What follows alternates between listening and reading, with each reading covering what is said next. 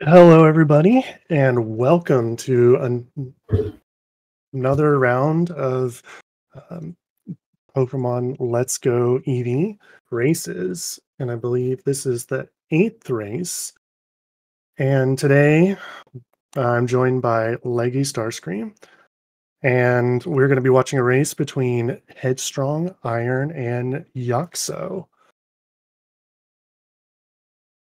Leggy, what do you think about this race coming up?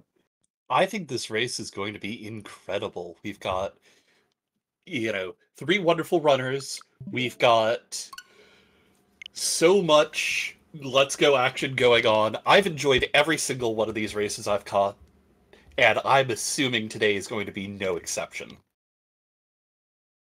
Yeah, I agree for sure. And as we look in here, the runners load up. They're going to pick their Joy-Con, Headstrong, left Joy-Con. Can't say I'm a fan of that.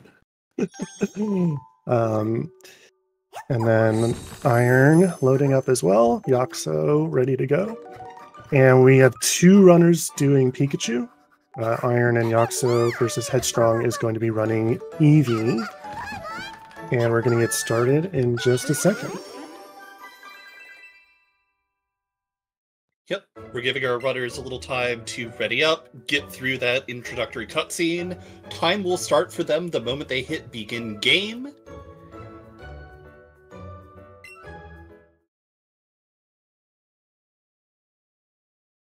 All right, and we're off. So, what we're looking at here for this category is we're going to be doing any percent, and it's going to be no mount skip, which we'll talk about and comes into play much later in the run. But the gist is we need to go through all the gyms, get all the badges, go through the lead four, and beat the game as fast as possible. Now we're going to set up and see which character everyone chooses. Girl one, boy one for Yaxo. Interesting choices. Yeah, technically boy one is the fastest option. There's one less movement there, but that also kind of makes it a default choice. I do appreciate girl one. I am a girl one stan.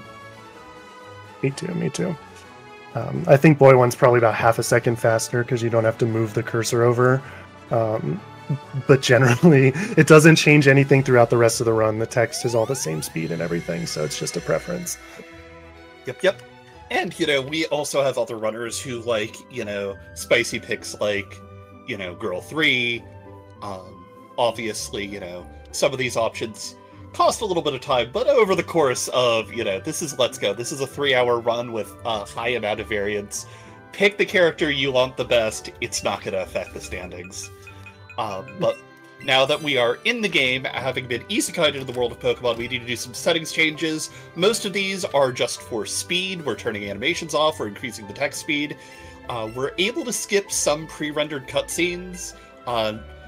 We'll talk about those as they come up, but we're also changing the battle setting to set rather than switch. Rest in peace as of Generation 9. Yeah, it's setting up the menus first, very quick, and then we're just going to run out here. It's going to be pretty standard until we catch our first Pokemon, and then we'll be able to see all the stats and everything that they come with. But right now, it's pretty much the same for these runners here. So just a little bit about them. Headstrong has made quite a few good times for this game here. I think her PB is around 301, which is quite fast. So we'll say the favorite here, but I think this could be a very exciting race because Iron has a lot of experience with a lot of Pokemon games. So I think it's going to be very competitive here. And then Yaxo, a newer runner to Let's Go Eevee, but I'm excited to see what happens here between these three racers. Yeah, chat has a really interesting question that, we'll probably be answering over the entire course of the run. But where does most of the variance come into play regarding completion times? That's a good question. So I think a lot of the variance comes from which Pokemon decide to spawn, and then what your stats are for your Eevee or Pikachu. Because every time you level up, based on your nature, but also what are called your AVs. You get certain stats somewhat randomly as you level up. So higher attack, higher special attack, very good. But if you get a bunch in like defense and hit points, that's not very desirable for a speedrun. But also, because we're going to need to catch 50 Pokemon, which is the number beside the runner's names there. Right now it's 1 out of 50 because they have their starter Pokemon. You need 50 Pokemon to get into Koga's gym much, much, much later in the run. So we're going to be trying to catch 50 Pokemon as fast as possible, and some of them are pretty quick, some of them are pretty easy, but sometimes they just don't show up. So that's where a lot of the variance comes in. Sometimes you get a very easy what's called catch route, where the Pokemon you want show up right on schedule, you don't have to wait around, and sometimes it's a little bit tougher as maybe like a Rhyhorn or something doesn't show up and can slow you down quite a bit. Yep, and there can also be a lot of variance in terms of, your standard Pokemon variants, like if you miss a range because your stats are in an interesting spot. Additionally, during the individual catches themselves, you can run into issues where Pokemon act in certain patterns, like you saw with the Eevee and the Pikachu. They're jumping around, they're occasionally doing attacks where they can't be caught. Most Pokemon have a few set patterns they go through, but some of them are easier to work around than others, and that can cause a little bit of variance. And if your motion controls are a little bit off, like Iron was unfortunately with his first throw, you can run into issues where your experience route is a little bit off based off of the catches you see. Absolutely, and I'll say, interestingly, none of the players check their Eevee's natures before leaving the lab.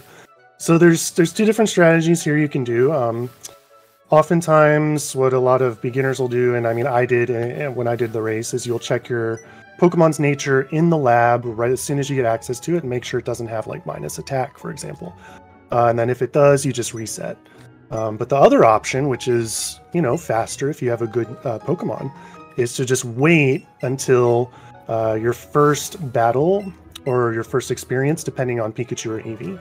And then you can look at the stats of your Pokemon and infer their nature, which saves you having to check the menu.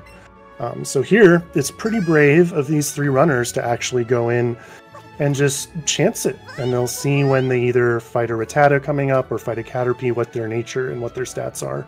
And we're all just going to cross our fingers that they don't have minus attack or minus special attack, because that would make the run pretty tough.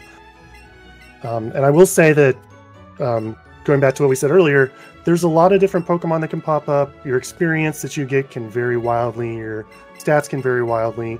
So I have heard this game and speedrunning it be compared much more to a randomizer, and I think that's quite true. People say there's no 2 runs are the same in this game, and after doing hundreds of runs myself, I can say that's absolutely true as well. So here we have the first fight against Rival 1, and a very good attack from our Eevee there, for Headstrong. Yeah. 2 shots, the Rival 1, which is pretty nice. Typically, for Eevee, it's 3 you're satisfied, 4 you're maybe resetting, but 2 very good there. And then over on the Pika side, you're expecting to see a 4-shot. You can get a 3-shot if you're lucky. Yeah, and based on the damage that Headstrong did, pretty confident this is a plus attack Eevee, which is obviously very good. We're just going to hope it's not like plus attack minus special attack or plus attack minus speed, because there's always the trade-off. If you have plus 1 stat, you got to have minus another. So if we have the plus attack, we're going to hope it's something like defense or special defense, which would make it very favorable. Yeah, Headstrong, the first up to our first random trainer encounter. Our Pika runners will be able to evaluate their Pikachu's stats after this fight. Unfortunately, because of slight variance in the amount of experience in that first rival fight, Headstrong is going to have to wait until she gets into the forest to see what her Eevee's stats are. Yeah, and let's see.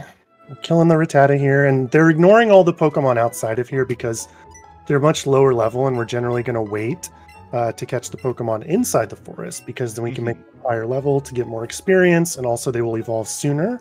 From a speedrunning perspective, it would be pretty inefficient to start catching Pokemon out there. All right, so we have Yaxo's Pikachu being plus attack. I missed which stat was minus, but that is definitely plus attack. Oh, and Iron has a minus attack Pikachu. Oh no. With all his experience, hopefully he's able to navigate this. Or get a ton of experience somewhere for Pikachu to level up. Yeah.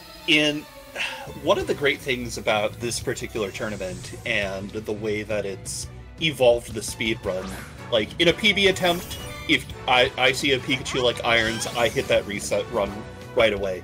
But because of this tournament, because runners wanted to avoid the 30 seconds of time loss to checking your nature, resetting to your backup file, and just wanted to really develop strats to run out basically any starter that you can get here. I trust that Iron feels confident going into this, knowing that, you know, this was a possibility and that he has the strats for mitigating this as you go. Yeah, and we get confirmed that Headstrong's EV is plus attack. I didn't catch what the minus was, but we'll be able to see that again soon enough. But right now they're running through the forest, and what we'd like to see is an early Bulbasaur, early Pikachu to catch. That would be nice, but we're kind of ignoring everything else until we get the lure. And then once they get the lure, they're going to want to pop that and start catching. Then the catch route is a go. There is an alternative strat that some runners like to do in the grass just outside of the forest, where if you see a Weedle or Caterpie, you can pick it up early to get yourself on a catch chain, which affects the odds for Pokemon spawning, and also lets you start your lured catches with the 2-player mode, but none of our runners elected to do that. I think only one of them even saw a Weedle. Yeah, I like that advanced strategy of catching the Weedle, depositing it, and then catching the Kakuna, because you get a little bit extra experience, but in a race setting like this, it's a little risky and maybe not the best strategy. Yeah. But here we can see Yaxo and Headstrong both pop the lure, and now they're going to be looking for a Weedle, a Caterpie, a Bellsprout or Oddish, and then maybe a Pikachu or Bulbasaur as well. Yep.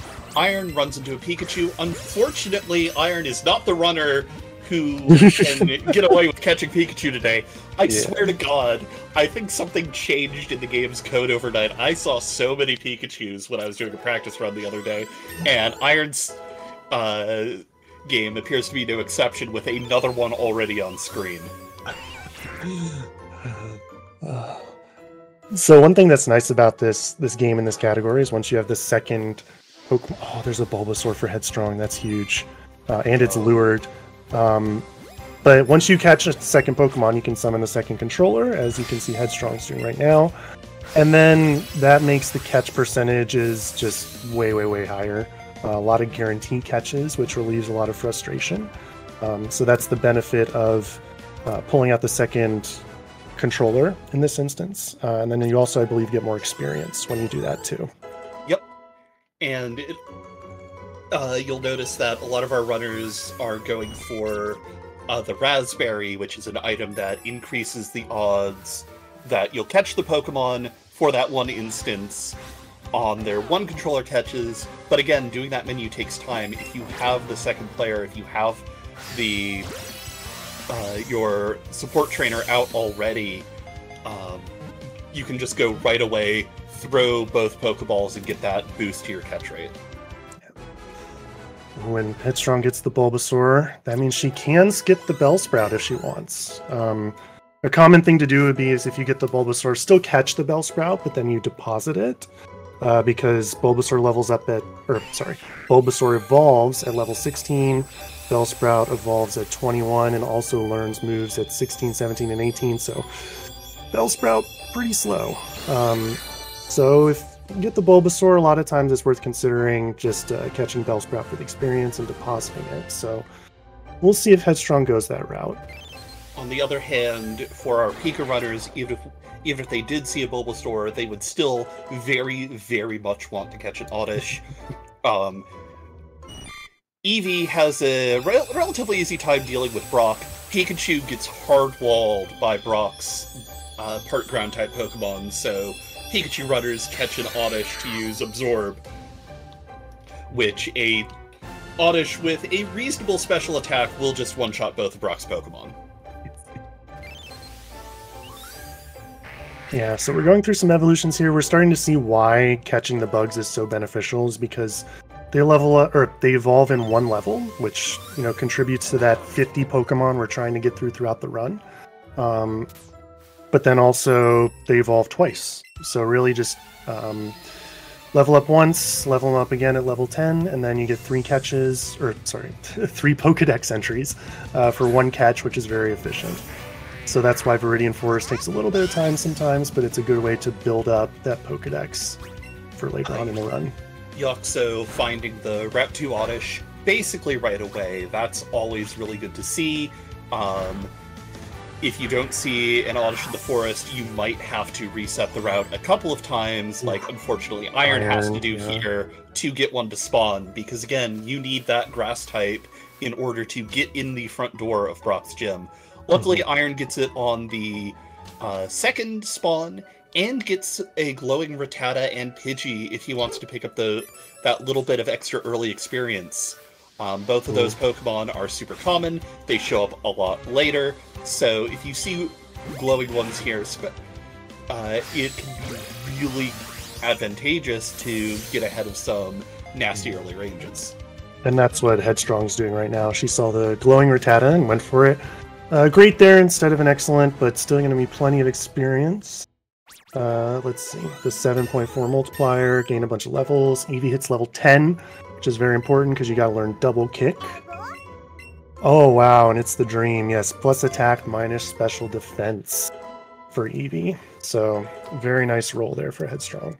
And I will say here, catching the Rattata is fine when it's glowing because there's Raticates all over the place. Catching Pidgey, though, is definitely a choice runners can make that has consequences, because then later you might have to catch a Pidgeotto. Oh my gosh. Headstrong, a glowing Bellsprout. She's going to be rolling in the experience here. Look, all I'm going to say is that if you wait and bank on that Route 17 Pidgey, you might get hosed. Oh yeah. Parentheses, see my race run for more details. I just got distracted by the mountain of experience Headstrong's going to have here. Right? Like, all of these runners getting some really good Route 2 spawns. Bugs are going to evolve here, so she'll be able to deposit Butterfree and Beedrill as well early, so they won't gain extra levels too. So it's looking good for Headstrong. Iron getting catches done, also goes for the Rattata. Pikachu level 11, pretty nice. Metapod right on the cusp of evolving as well. And then Yoxo says we're good, and moving on to the gym. So you can see the catch counts here. Yoxo is like ahead, right? Closer to the gym. But you can see that he only has 7 Pokemon versus Headstrong. Still back, still catching stuff still evolving. But she has 10 Pokemon caught. I think that might even be more if she updates the tracker, I'm not sure. But either way, while it looks like she might be behind, the fact that she has caught more Pokemon could technically mean she's ahead, because everyone has to get to 50 no matter what. Thank you, chat, for putting the copy pasta about let's go catch ratting and pacing in chat. It's undeniable that one Pokemon is worth 30 seconds. Yeah. It's approximately 30 seconds. It's a good rule of thumb. What's more important at this stage, more Pokemon or more progress? This early on, I would argue that more catches are probably the most important thing, at least for my money. having a lot of catches in your Pokedex means that you are creating a buffer for later on in case important Pokemon don't spawn. Yeah. And also getting the experience early can make the fights easier too, as your stats are high, especially if you have minus attack, like Iron. I believe it was Iron, right? Is going to really just want extra levels just to increase those stats, just to help out there. Yeah, and like progress is going to happen regardless. As you go, you're still going to have to go through all the same things, but getting ahead of a lot of the catches, getting ahead of any potential bad RNG, both from damage ranges and Pokemon not spawning, is going to be really, really useful for our runners. Yeah, now we can see that Headstrong's doing the fight against Brock and the Geodude, and you'll see the EV version of this, where this is why it's really important to hit level 10, is because we need to use double kick here, versus the other two runners are stuck doing their evolutions that Headstrong already did, so you can kind of see already the give and take between evolutions and progress. It might actually even out pretty soon here, as all the Pokemon evolve, but Headstrong powers through the gym. But I believe her Eevee's still level 12, so does need a Tail Whip here. Interestingly, if the Eevee is 13, you're strong enough that you can just double kick without using Tail Whip. But, ooh, that's a big hit. This Eevee's pretty strong. Both of our Pika runners through Brock, they do have a little bit of an easier time with that. And one of the interesting things about this run is, as our runners go through it, because we have one Eevee and two Pikachu runners, we'll start to see some of the difference in strategies, and where one game pulls ahead, the other one will start pulling ahead a little bit later on. You know, there's this really nice back and forth through this early segment based off of the starters and available Pokemon that really syncs up once we get access to Surf. Yeah, or, excuse me, Seaskin. Yeah, once they get the Starmie, it all pretty much averages out. But that's about an hour and 20 minutes from now, I would say. So indeed, we're gonna have a little bit of variance on the way there. Yeah. The point being, you know, there will be some spots where Eevee's going to have a much better time than Pikachu. Yaxo finds the Mankey. And there is a little bit of extra variance with which bonus Pokemon can spawn. There are a number of Pokemon floating around that sometimes show up, but we don't really count on them. This Mankey is one of them. The Pikachu in the forest and the Bulbasaur in the forest are another. And depending on which version you are on, you will see different ones showing up.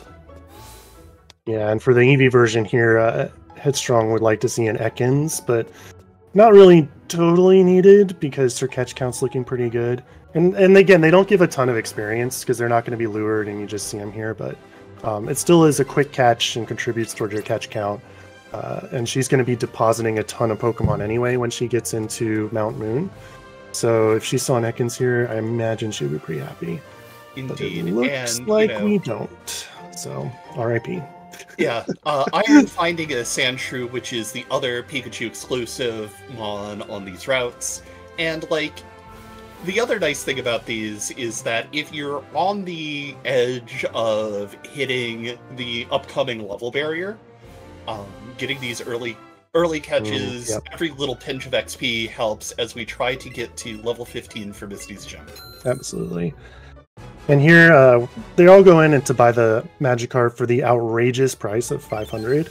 You know, I've spent more on sushi and sashimi in my day, so maybe it's not too outrageous, but this is just a very quick purchase that will add to their catch count, so they all just make the quick stop there, get the Magikarp, and then we're going to run into Mount Moon, where a little bit of variance is probably going to kick in, and this is where we'll see potentially some problems if certain Pokemon don't show up, or some interesting decisions if we see something like a Chansey or Clefable pop up. Indeed. The three big Pokemon all of our runners are looking for here are Geodude, Paris, and Clefairy. And as previously mentioned, if we do see some of the bonus Pokemon, the Clefable and the Chansey, that'd be great, but our runners are really looking for the three I mentioned in order to make sure that they get level 15 for Misty, because it is a hard requirement to get into her gym. And interestingly, Headstrong keeps the Bellsprout. I'll have to ask her afterwards. I think if she was pushing for a PB, she might not, because it's level 9, so it needs to gain 12 levels to evolve. But I think for a race, it's probably a pretty safe strategy, because it's, you know, you hang on to it, you just leave it in your party, and it'll evolve eventually. But I'm curious why she made that decision when Bulbasaur can kind of fill that niche as you move on in the run. Yeah, like, I think it might be that sort of race safety, you know, you have this extra catch in your pocket, no reason to squander it in case things don't spawn later. Yeah, like, absolutely. But our runners running into everyone's favorite hooligans from the anime who have made their way into this via yellow version.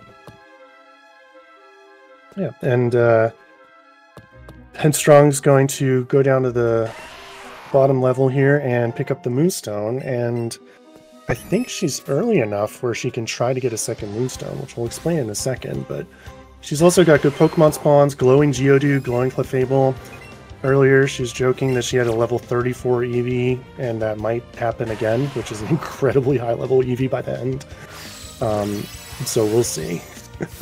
Yep. Really good throw on the Geodude. Let's see what experience we get. When you see glowing Pokemon, there's 2 stages you can see. Most of the time, it's worth like 1.5 to 2 times experience. I forget the exact number. But if you're really lucky, it can be supersize and be worth a whole lot more. Looks like that Geodude was just regular sized, based off of the amount of XP Headstrong got. But there is that Chansey. Clefairy. Dodging the Zubat, a time-honored tradition of Pokemon games. And let's see.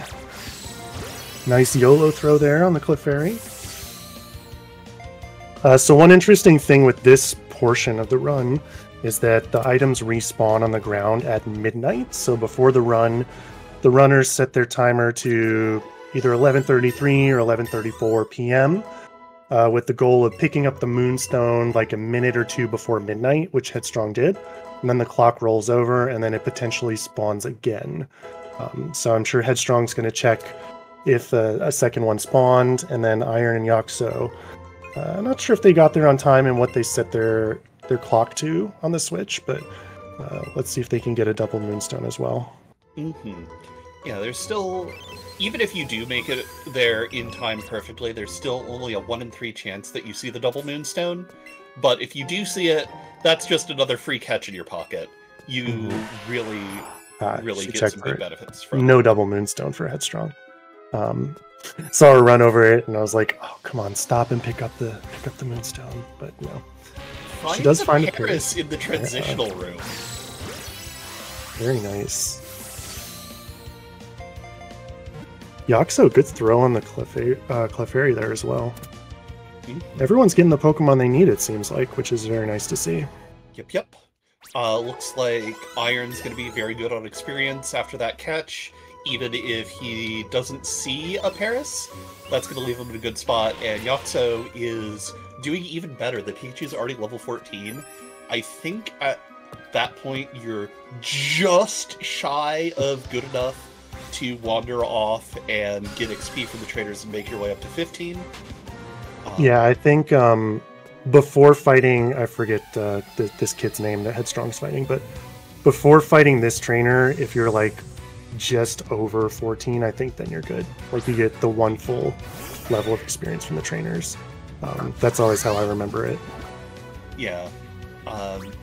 The math is slightly off on Pikachu because we do fight it with Oddish before we go down. True. I always forget that Pika has many more complicated aspects to it. As an EV runner and EV enjoyer, I'm just too lazy to do all that. I mean, that's why I'm here, to, you know, to be the resident Pika. So we go down and we see our favorite cat, Meowth. He's just gonna meow and run away.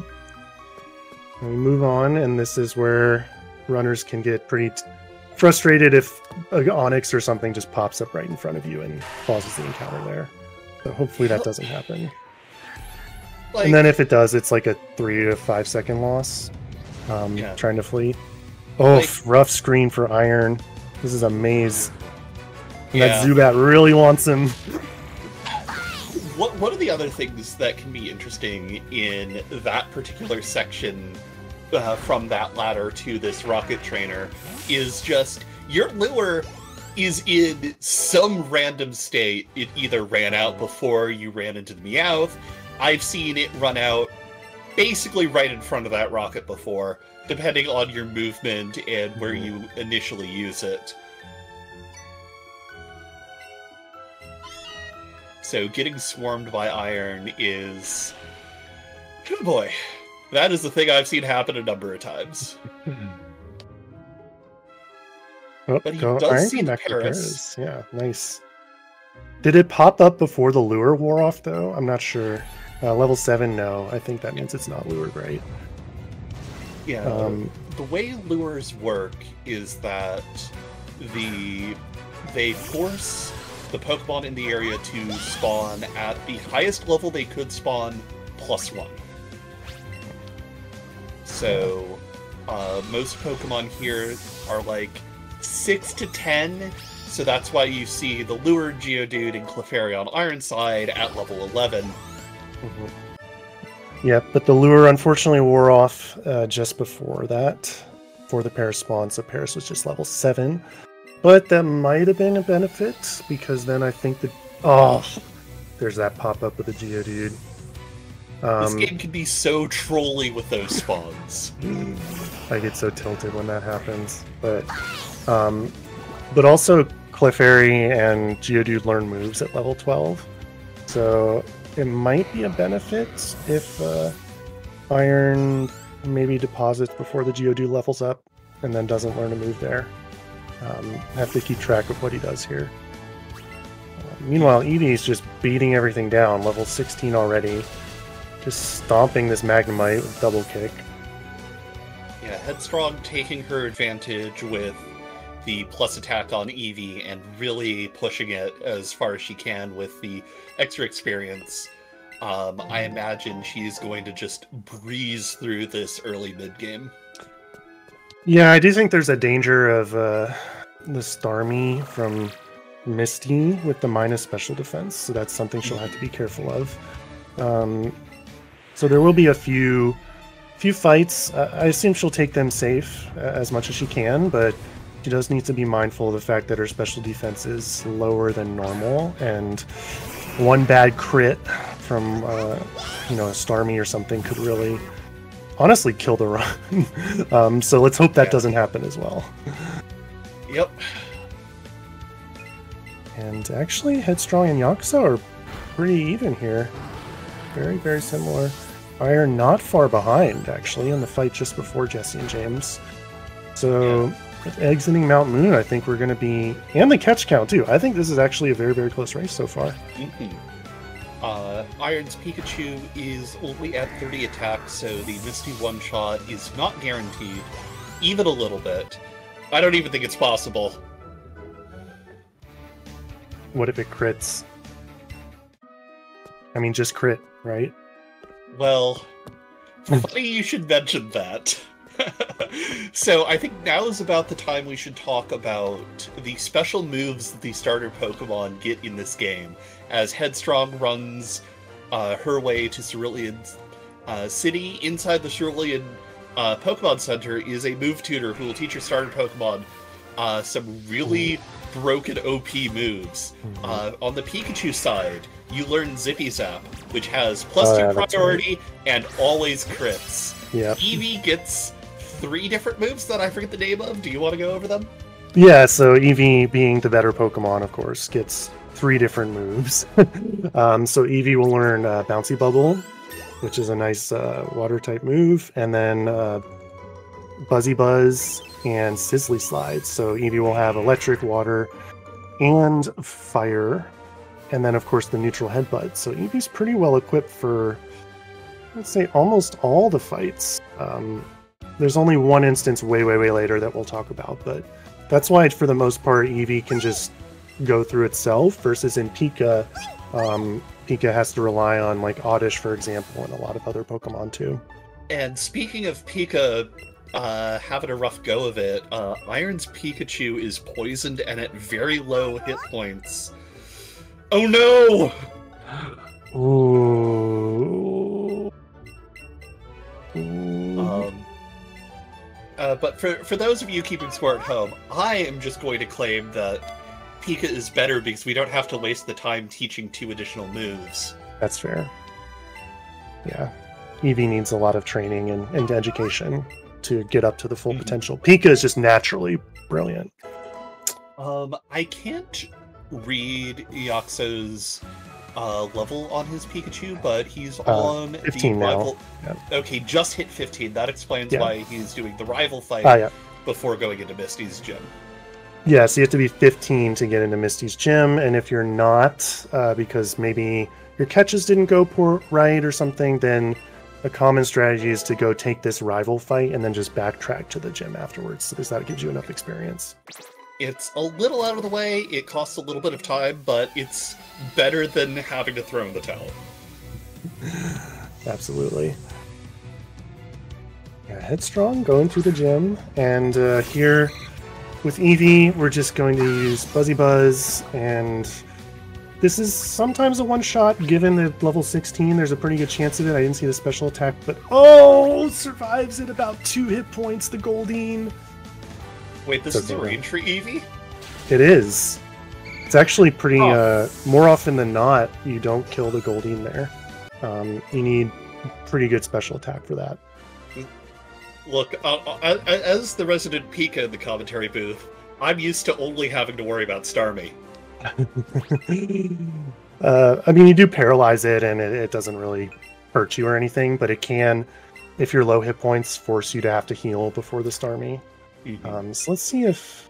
Yeah, she's playing it safe. Full heal to Eevee. So, knock on wood, she'll be fine here for the fight. Versus Yaxo fighting the Goldeen. So this should be one shot. Yep. For Headstrong, was that HP total a range you would risk in like a PV attempt?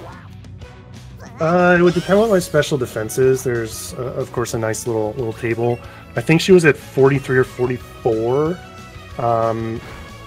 So I would probably heal on this run that she's on right now too, because she has a good catch count. She has a good Pokemon with plus attack. She has a good level, so this is safe enough to heal. There's just always the trade-off where you might get burnt by the Starmie, and then if you get burnt, you need to burn heal that again afterwards, and it's a pain in the butt because you have to do 2 menus.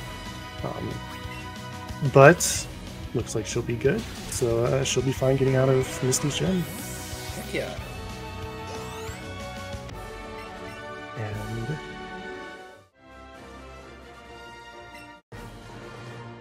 Headstrong finishing up Misty, Yaxo about to take on the Starmie as Iron is running on up to say hi to Misty. All of our runners shaking hands here in the Cerulean Gym. Yeah, so coming up is going to be the favorite part of the run for commentators and runners alike, where we go across Nugget Bridge and just have to fight, like 5 trainers in a row, which are all pretty mindless fights. I would say, though, for the rival fight here that Headstrong's doing, you do need to make sure you're out of quick attack range. So generally the rule of thumb is to stay above 13 hit points, but if you're over leveled or you have more defense, you can generally fudge it a little bit. But she should be fine here. Yeah, she's definitely fine. So she's just going to steamroll through this bridge here. Yeah, the rival fight can be a little tricky on the Pika side as well, depending on how Starmie goes if you hit the range. Iron playing it safe with the minus attack and going for a 2-controller Misty fight to ensure the 1 round on Starmie, and gets through relatively painlessly. Pikachu's still at a good amount of hit points that he won't need to heal before going into the rival fight. Might opt to heal on the Sandshrew fight, because otherwise that's just 2 headbutts and you're risking getting poisoned. What is Iron's Pikachu's plus stat then, if it's minus attack? Did you catch that? I did not catch that. I will keep an eye out. It's probably like hit points or something. Useless. You think it's timid? Ah, okay. Yeah, so speed, even more useless on Pikachu. Yeah, not the best nature. Okay, Iron opting to take the heal here, which actually does make sense with the minus attack. If he didn't have minus attack, that would probably be a very safe hit point range, but given that basically everything here except the Pidgeotto is likely a range, that makes sense. Mm-hmm. And there is at least from the Eevee side, a consideration here of you don't want to use the super effective moves just to save a little bit of time, so you want to manage your headbutts. So if you can, you use headbutts, but then you need to save a couple Eradicates later on. So presumably what Headstrong's going to do is just use headbutts and then Bouncy Bubble against the fire-type Pokemon, and just make sure that by the time she exits the bridge, she still has 4 headbutts left. So that gives her 2 more to use after this. And I would say that maybe the only source of variance on this bridge is the Meowth fight, where it might fake out for you, which we're seeing from Meowth right now. Yep. So you might lose a turn there or not. Has higher priority than Zippy Zap, and this is something that has caused me no small degree of consternation. On the Pika side, it's honestly even more mindless outside of the one Sandshrew fight, where you just go, haha, Zippy Zap, go burr. Because of the way the route is structured and because of the way the game is structured, we do have just enough Zippy Zaps to get us through all the way to Route 10, with like 1 or 2 left over depending on your ranges. If you have a really good attack stat, you can one-shot the coughing that Yaxo is about to fight from this rocket trainer here. Yeah, and that goes similarly for Eevee with the special attack, as you use the Buzzy Buzz against the coughing. But let's see if we get a fake out here for Headstrong. Things have been going pretty well for her, so I'm going to bet no fake out here. I think she's going to have the plot armor. Let's see. Oh! Runs over. I'm sorry. Alright, pack it up, folks. We're going home. Time to reset. No, but seriously, just moving along, things are looking good for all of our runners, I think, other than just Iron still fighting against that minus attack here, but beating up the poor Psyduck. What did that Psyduck ever do to you, Pikachu? Yeah, like, Iron is really showing off a lot of the safety strats that have been developed from this tournament, both this year and last. Yaxo ahead in the foot race right now, but down on catch counts. We'll see how that shakes out as things go on. We're coming up on the easiest trainer skip in this game. Yaxo! Oh, that's so painful. My heart. I mean, I've done that a few times too, for sure. Because the way you can't really see which way she's looking until you're like right against the hedge. So a lot of times runners will go above that hedge so you can see which way she's going. Because she can't look diagonally, of course. So a lot of runners will go above that hedge. If you want to go below, you almost need to pause a second, and then you can see that she's facing that way. And then you go down, and this is just, this is so frustrating. I'm sure Yaxo is kicking himself. Yeah, Yaxo showed up in chat, and cooked. Iron is also in chat confirming that the Pikachu is in fact timid. Okay, good to know. But I mean, there's still over 2 hours of run left, so a lot going on here. Indeed. Depending on how some runners feel, you can see people popping up to catch a Venonat if it spawns on this route. But that's like the only catch even worth thinking about. And they're Headstrong, yep. Doing another version difference, not picking up the ether here, I believe. Mm-hmm. Yeah, you don't need to pick that up for Eevee at all. And she also, as we kind of mentioned, went above the hedge there just to totally avoid that last spinning around. And then you go into this fight here and just electrocute the poor little Magikarp and Krabby, I believe is the other Pokemon. And then move on to our good friend Bill. Okay, are any of these runners going to ditch Bill? There is an incentive for someone in one of these races to walk out, eat the time loss, and then come back and get a ditch Bill time on the boards. I think Headstrong should do it. So there's a sort of a meme category extension here. So Bill is presumably a person who turned himself into a Nidorino and asks you to, fix him, make him human again. And there's a meme category. There's a meme category where you talk to him, you say you'll fix him, and then you just leave him there to just suffer in eternity as a Nidorino, and then time stops when you exit this here. And if you want a shorter category, it's only like 30-something minutes versus 3 hours. So yeah, honestly, I think it's a really good category if you look at this game and you're like, oh my god, 3 hours is so long. Mm-hmm. Like, either to get your feet wet and start learning this game, learning its intricacies, and building up to the full 80% run, mm-hmm. or honestly, I think people unironically just enjoy that run on its own. It's all RNG. Like, I just, I run in that these days, but it's just like lotto attempts to an extreme.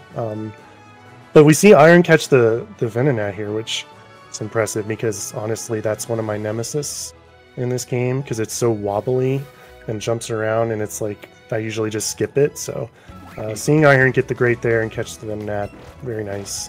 Get that extra catch, pick up the ether, go around. Meanwhile, Headstrong sees the Squirtle run away and is going to see a little destroyed building. Okay. Yaxo's already there, actually. Yeah, I gotta get used to Yaxo being a little ahead. Yeah. So, real question. Who's the better detective? Detective Pikachu or Detective Eevee? I mean, one of them has a movie, and one of them doesn't. So, I guess it's gotta be Pikachu, right? Sadly, I will admit that. But I think fair. Yeah. One's Ryan Reynolds and one is not. Yaxo running down Route 5. There are some Nanab berries here which stop Pokemon from jumping around on the screen that you can pick up for safety. I really like doing it, even though I know it's slow. But they're so beneficial for Pokemon such as like I use one on Ghastly for sure, and sometimes Coughing as well. Zubat. And Zubat is also a good candidate. But a lot of times you get those berries just dropping from normal catches and fights and stuff, so I usually don't pick them up and just sort of pray that I got one somewhere. But having some like guaranteed can definitely help with a lot of the later catches where the Pokemon are just swinging side to side. And one of the interesting things about that cutscene is if you pick that Pokeball up, it's not in the cutscene anymore. It's just playing over the game world as it exists. Alright, Yaxo gonna find some buried treasure here. Finds a nugget in the hallway, which we're gonna use for money later. And then, not so hidden, also gonna find the lure on the left, which we'll use for the next big catch portion, where there should be some more variants introduced for our runners as they are trying to get towards those 50 catches and gain experience. Chat, can I get a dog chant going? Because for our Pika runners, we really, really, really want to see a dog. Abra works too, but Growlithe is going to be the next buddy Pokemon we're going to be using throughout the next section of the run. So getting one of our companions to help Pikachu deal with some of the trickier fights is going to be really important here. Oh, yeah. We can see why Headstrong kept the Bellsprout here. Rattata ran into her. That's brutal. You don't want to catch the Rattata here, you don't want to catch it here because it's not going to evolve. You want to wait a little bit, but keeping the Bellsprout here allows her to have the 2 controllers for the catches. You can deposit it earlier and go 1 controller, trying to catch, like there's an Abra. Trying to catch like a Pidgey or something easily, but 2 controllers makes it much easier. The Nanab, also very good here, but she goes for it without it, gets a nice, should stay in. Yeah, we also saw a Psyduck on Headstrong screen. We're going to be holding off on that until Route 17 as well, because, again, we want to catch Pokemon as close to leveling as possible, if not going over. Yeah, you can catch the Psyduck if you're really low on experience for some reason, because you do want to be a high enough level going onto the SS and for the fights there. But experience is not a problem for her at all. Sure. So I would be shocked if she caught the Psyduck here. But she does get the Jigglypuff too, which is very nice. Not seeing a Growlithe or an Abra decides to go for the backup companion, Pidgeotto. Ooh.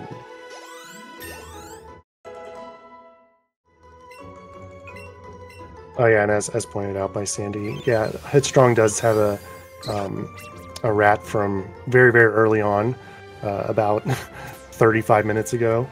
So yeah, that's another reason not to catch it, and presumably she'll catch just Eradicate later. And then she splits the trainers there, splitting their vision right down the middle, which is a very, I will say, maybe the trickiest part of this run. So hopefully the other 2 runners can get that as well. And then she's going to go in here and sell some stuff to get some money. And then we're going to buy a slew of items, a bunch of Great Balls, as well as some like X attacks, special attacks, things of that nature to make the upcoming fights much easier. Yeah, this shopping segment's going to carry us through basically the next hour of game. Mm-hmm. And hopefully no one messes it up like I did on my run, and they don't have to go back. That would be great. And Yaxo, it's tricky. It's a very tough split. I mean, personally, I still hit it sometimes, and I've practiced it a lot. There's a couple pixels you need to just look at and line up for, and a little left, little right is pretty frustrating. I mean, on the plus side, each trainer just has 1 Pokemon, so it's not the end of the world. Yeah, they're both very straightforward to deal with. Headbutt from Pikachu will take care of both of them, or 2, depending on your stats. Iron does get a dog right away, so that's really it wasn't I don't know. Hopefully it stays. It should, right? No, because it wasn't even like a nice or anything. It was yeah. All right, there we go. Excellent. Should be good. Should be excellent. Headstrong making her way onto the SSN as Iron gets the Growlithe on the second attempt, and Yaxo goes into the shopping menu. The menu is slightly different between Pikachu and Eevee in the specifics, but the intent is the same. We're buying a bunch of Great Balls and Lures and some healing items and a bunch of X items to get us through this mid-game.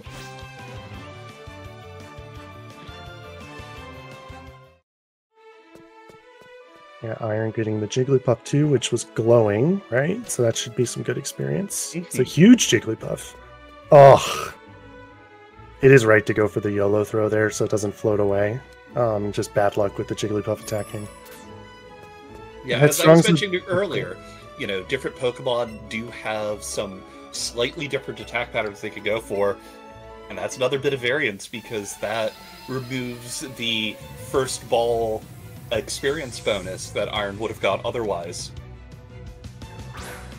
So Headstrong's going to fight the rival on the boat, and this is why you generally need extra levels on the Eevee, because if your Eevee is not fast enough, the Pidgeotto will one-shot your Bellsprout, which doesn't throw the fight by any means. It just costs time because you have to put a new Pokemon in that slot. But fortunately, being level 19, have enough speed, well, level 20 now, that don't have to worry about that. So she's just cruising along with this route here. Yatso is on the ship as well, going to be going into the same fight. I believe because Yatso only has the Pidgeotto, that will be his choice of companion. Luckily, Pikachu's side does not have to worry about a Pikachu shocking the bird. Alright, let's see if Iron can split the trainers. I think he's a little too far left. Oh, no, don't move. Yes, okay. A few adjustments there. Almost gave me a heart attack. Like, had it, didn't have it, had it, didn't. Like, oh my god. Oh, I'm so glad he got it. And Yatso, starting the rival fight, it's relatively straightforward. Both because we don't have a grass type for Pidgeotto,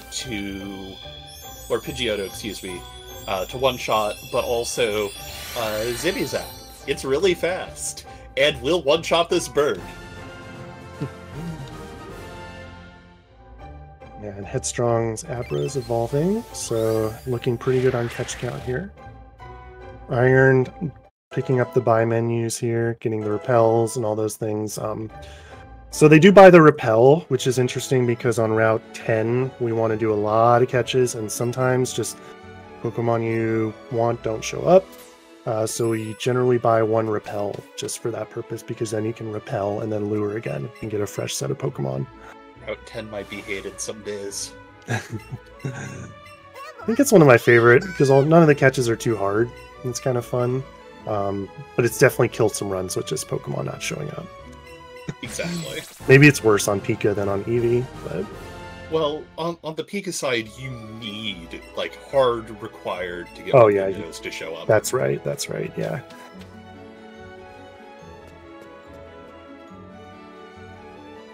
Yeah, Eevee, you like to see the Niddos, and if you get a second Moonstone, they're a good category for using the second Moonstone on them. You can also use it on Clefairy if you want.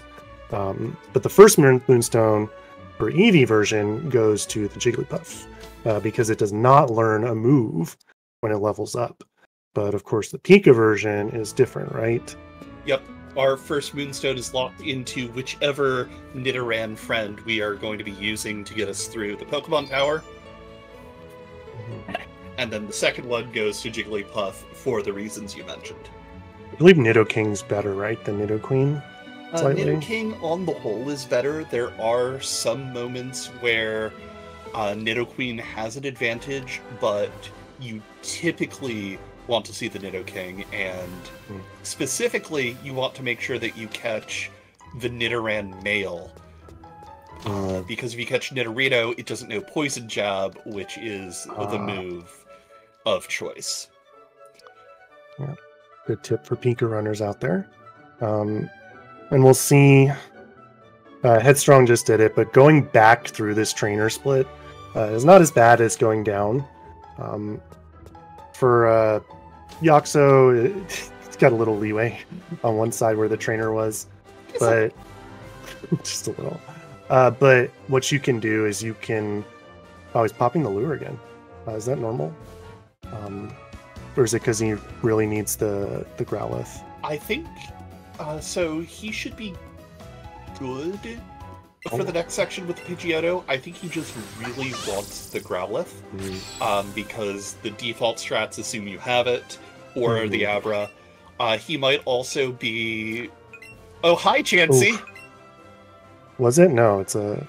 Oh, no, on Headstrong's side. Oh, I was thinking yeah. He might not be familiar with backup strats for not having the Growlithe here. I don't think those are in any of the major note documents. Gotcha. Well, now the Growlithe shows up finally, so back on track, which is nice. Yep. Headstrong doing a nice little menu here. So what we do in the Eevee version is we evolve Jigglypuff, and then we do a bunch of deposits. Get rid of any Pokemon that we don't need. So in this case, it's Kadabra and Wigglytuff.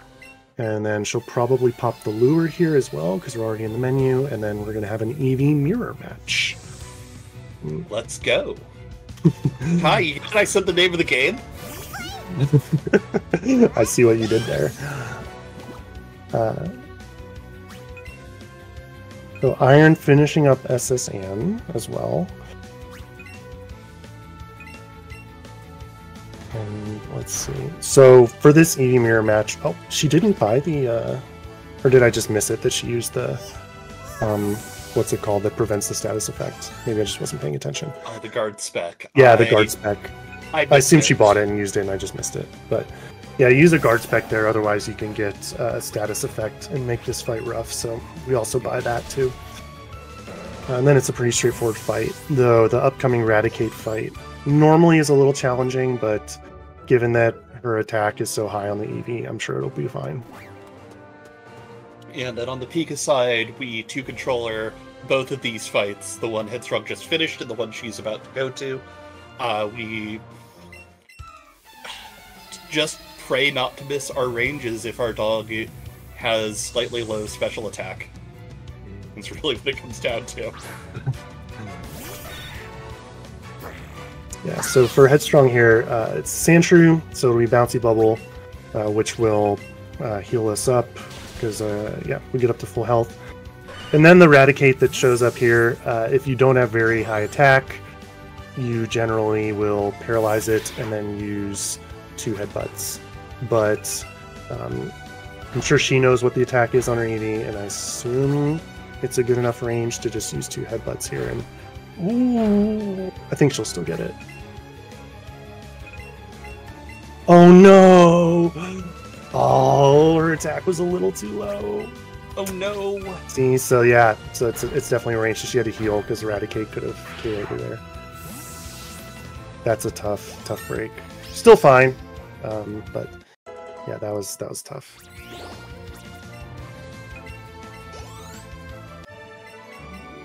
And then we're not going to learn any moves with Eevee until we get to 28, if we get to 28, where we'll learn Double Edge. I'm just going to go through here, dodge a couple trainers, and then a nice little catch route for Headstrong again. So the Pokemon that we want here for the Eevee version is we want Nidoran male, Nidoran female, Hero, Krabby is nice. If you see a Chansey, you can catch it if you want. And then Rattata, if you didn't get it, but she already has one, so she'll probably be looking for Eradicate. I don't know if she'll be waiting around for them. I think her catch count's like okay. It's good, not great. But her experience is very high. So she might pop the Repel and Lure again if the Pokemon don't show up that she wants. We'll have to see. Because only 4 Pokemon show up in this patch of grass at one time. So generally what you do is you wait for 4 to show up, and then you see what you got, and then you start catching, and then if 4 bad ones show up, you pop the Repel. But luckily, we have Nidoran female here that was glowing, and I saw a Krabby on her screen, so things are looking pretty good. And then Yaxo and Iron powering through this fight here. Psyduck goes to level 18. Gonna keep the old moves here for Yaxo. And then Iron is running along. I'm gonna take this fight as well. So actually it looks like Yaxo and Iron are very, very close to each other. 1 catch count difference, which, as we all know, is 30 seconds. But yeah, Headstrong looking really good. I mean, even if this wasn't a race per se, I think this would be a very, very good run. Just, you know, going towards a PB pace. But there's still a lot, and still about 2 hours left. So anything can happen. Yaxo has to wait, because if that girl trainer looking to the right catches you, that's a big time waste there. And luckily, finds the Nidoran male. So looking good for Yaxo there. We'll be able to have the Nidoking. Wait, is that a Nidoran male or is that a Nidorino? I'm sorry that the screen's a little blurry there.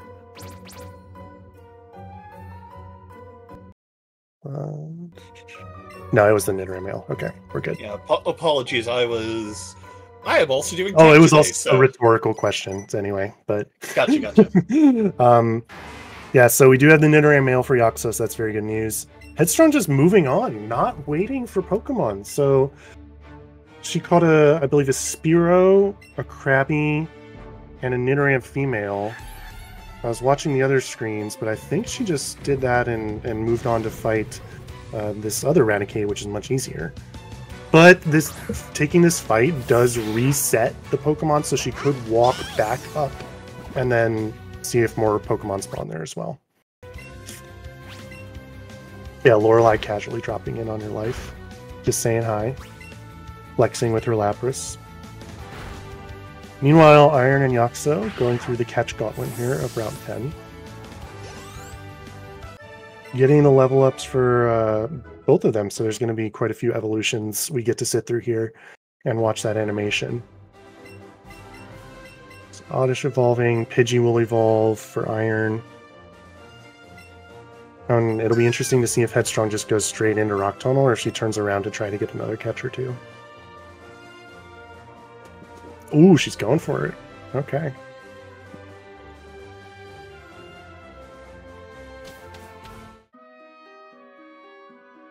So Rock Tunnel's a quote fun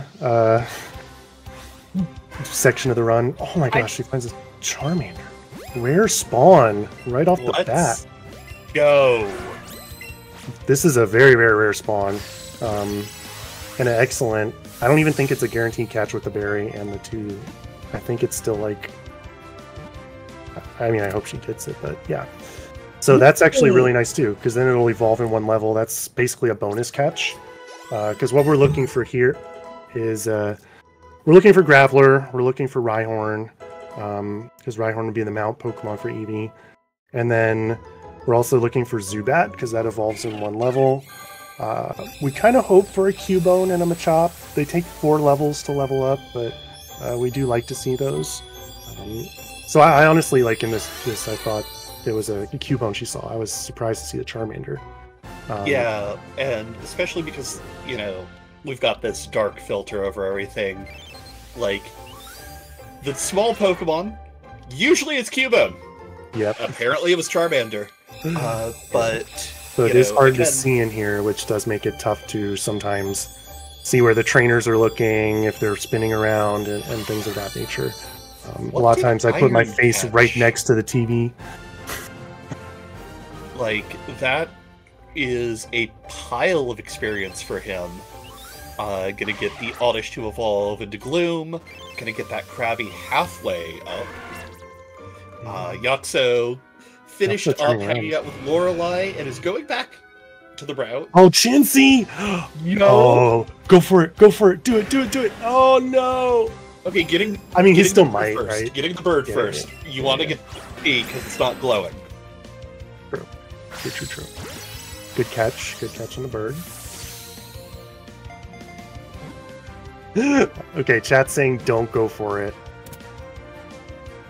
Let's see what Yaxo wants to do. You know, I do agree that there is a certain degree of risk here. However, yeah, it would be hype. I know. I mean, a better run or more excitement for the chat, which is more important? Clearly, having a better run is important, so here we are. Maybe he'll do the... was looking for an additional spawn, but no, gonna repel the Chansey away. Well... Oh my gosh, what a terrible, terrible 2 Fearows. Yeah. Hate to see that.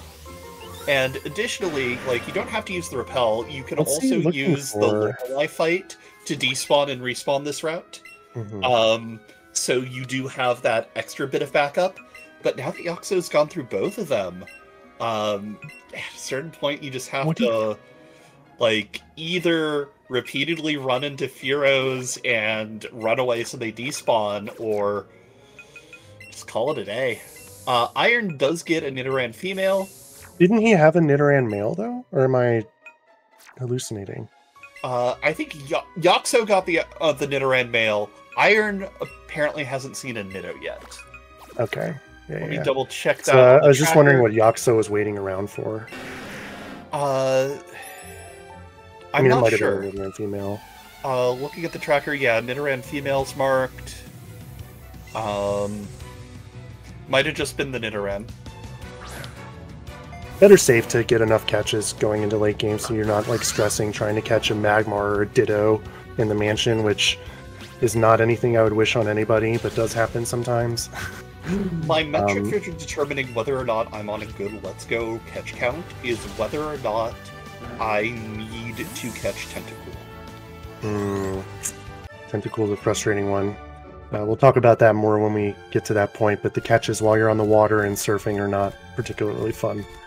But Headstrong got a Rhyhorn right away too, so she's on a roll here. So then you have to mount Pokemon for your... Oh, she tried to turn around for something and ran into another Rhyhorn. Yeah. Like... What is, that Graveler there. Which is on I... top of a Geodude she's trying to avoid. that Golbat almost grabbing her. Yeah.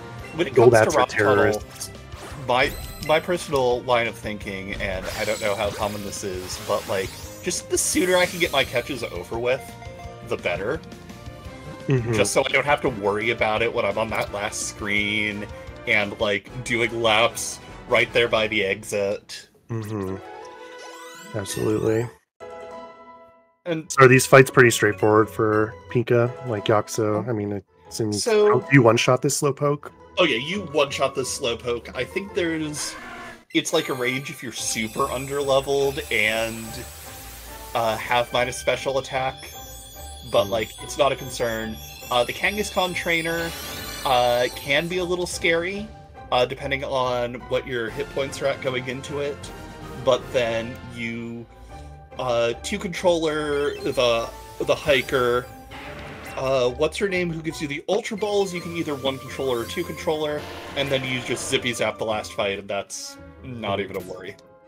Okay, not too bad. Yeah, Eevee, you have to use a lot of X attacks, X special attacks, etc. But and then you have to monitor your hit points quite a bit, just to make sure you don't get critted by the Machop and killed or something like that, but generally it's pretty manageable. Yeah, you are using a few X items here and there throughout, but for the most part, unless your stats are bad or you're going for some risky strats, Rock Tunnel is very safe. You typically one-controller this Kangaskhan fight, mostly just because you can use the fake-out turn to set up. Iron go for the Zubat. Let's pray that it stays in. One of the most annoying catches. Come on. Nice. Nice. Love to see that. Yeah, and Yaxo just caught him a chop, so that's good. It'll take 4 levels to level up, but still a good catch. And it can be used for at least an Eevee for niche strategies later in the run. For fighting a couple of the trainers, but probably not in Pika.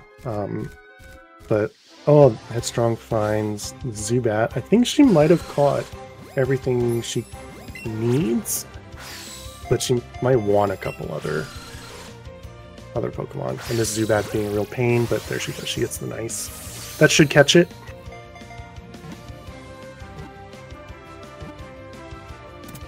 And we're good.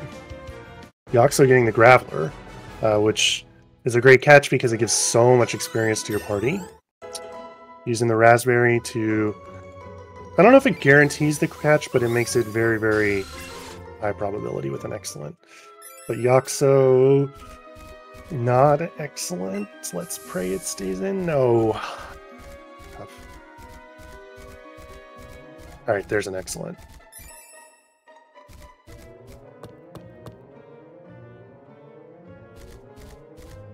And we're good. Okay, we got our Graveler.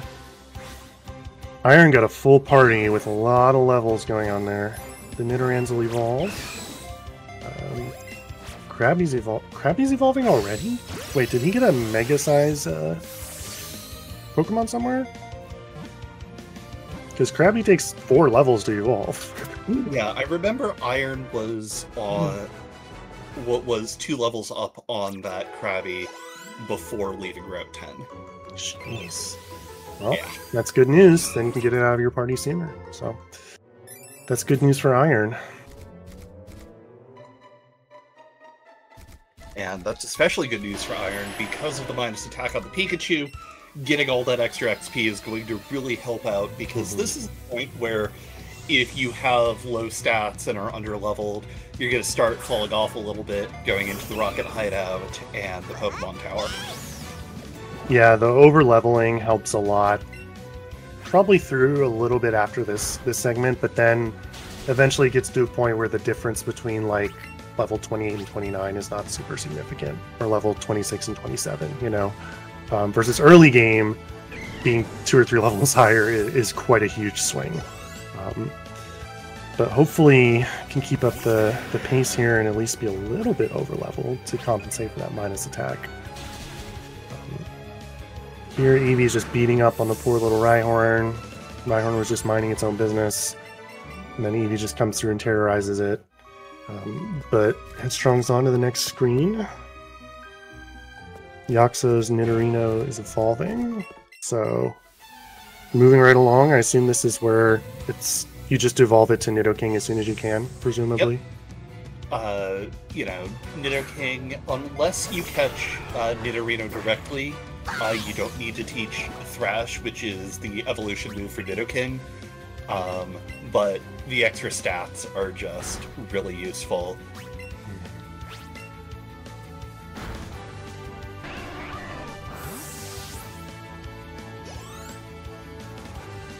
So we got dual Nidokings. Actually, Iron and Yaxo are so close here. This is like a real race for real. Same catch count. Both just got their Nidoking. Like, this is a very good race. He's calling for Iron, potentially. Ooh. And Headstrong just rolling through. Yep. And then I believe there's scary trainer pass. One more screen here. And then she'll screen, be out of Rock Tunnel, and then we'll be able to see again. Then it'll be nice and bright. I miss the sun.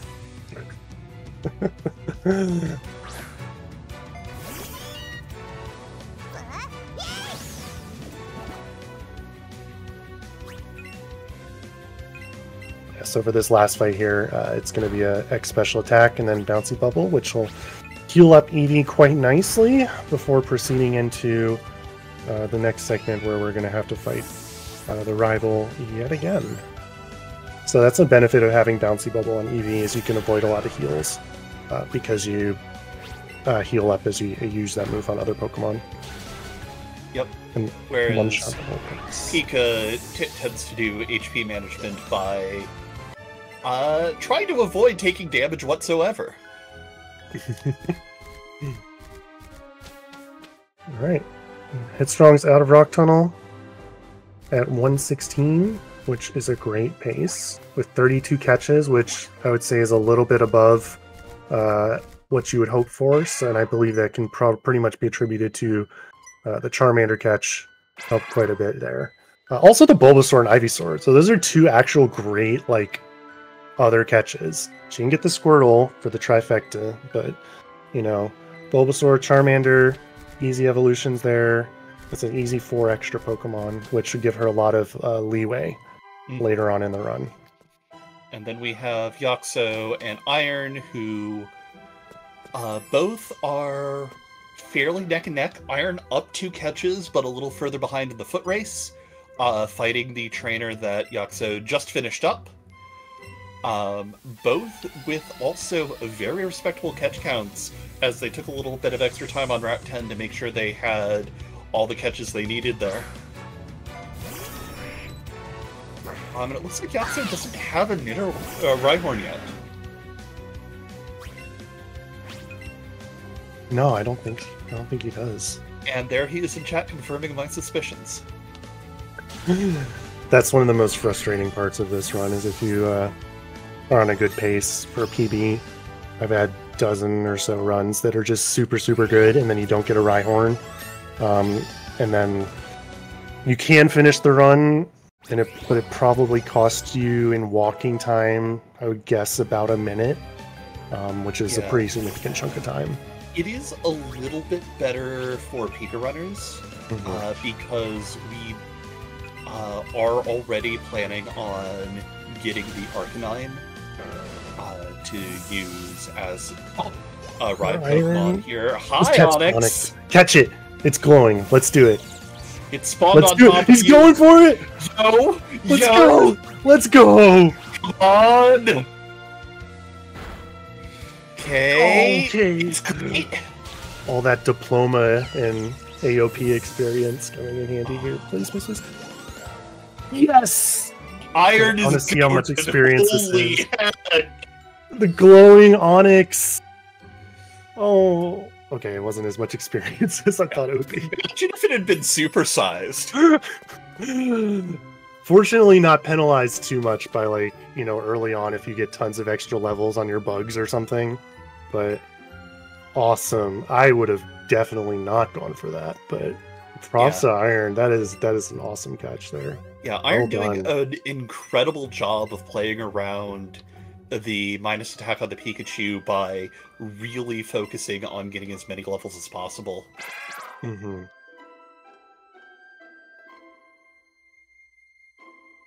Oh no! Oh, freaking Machop jumping around. Look, Machop, I understand you have to do your jumping jacks. You know, you never want to skip leg day, but, like, come on! Oh, speaking of which, Headstrong is actually going for the sort of niche chop strategy. So swap Machop to slot 2 in the party. Usually you have Rhyhorn in slot 2, but putting Machop in slot 2 can help with basically just one of the upcoming fights. You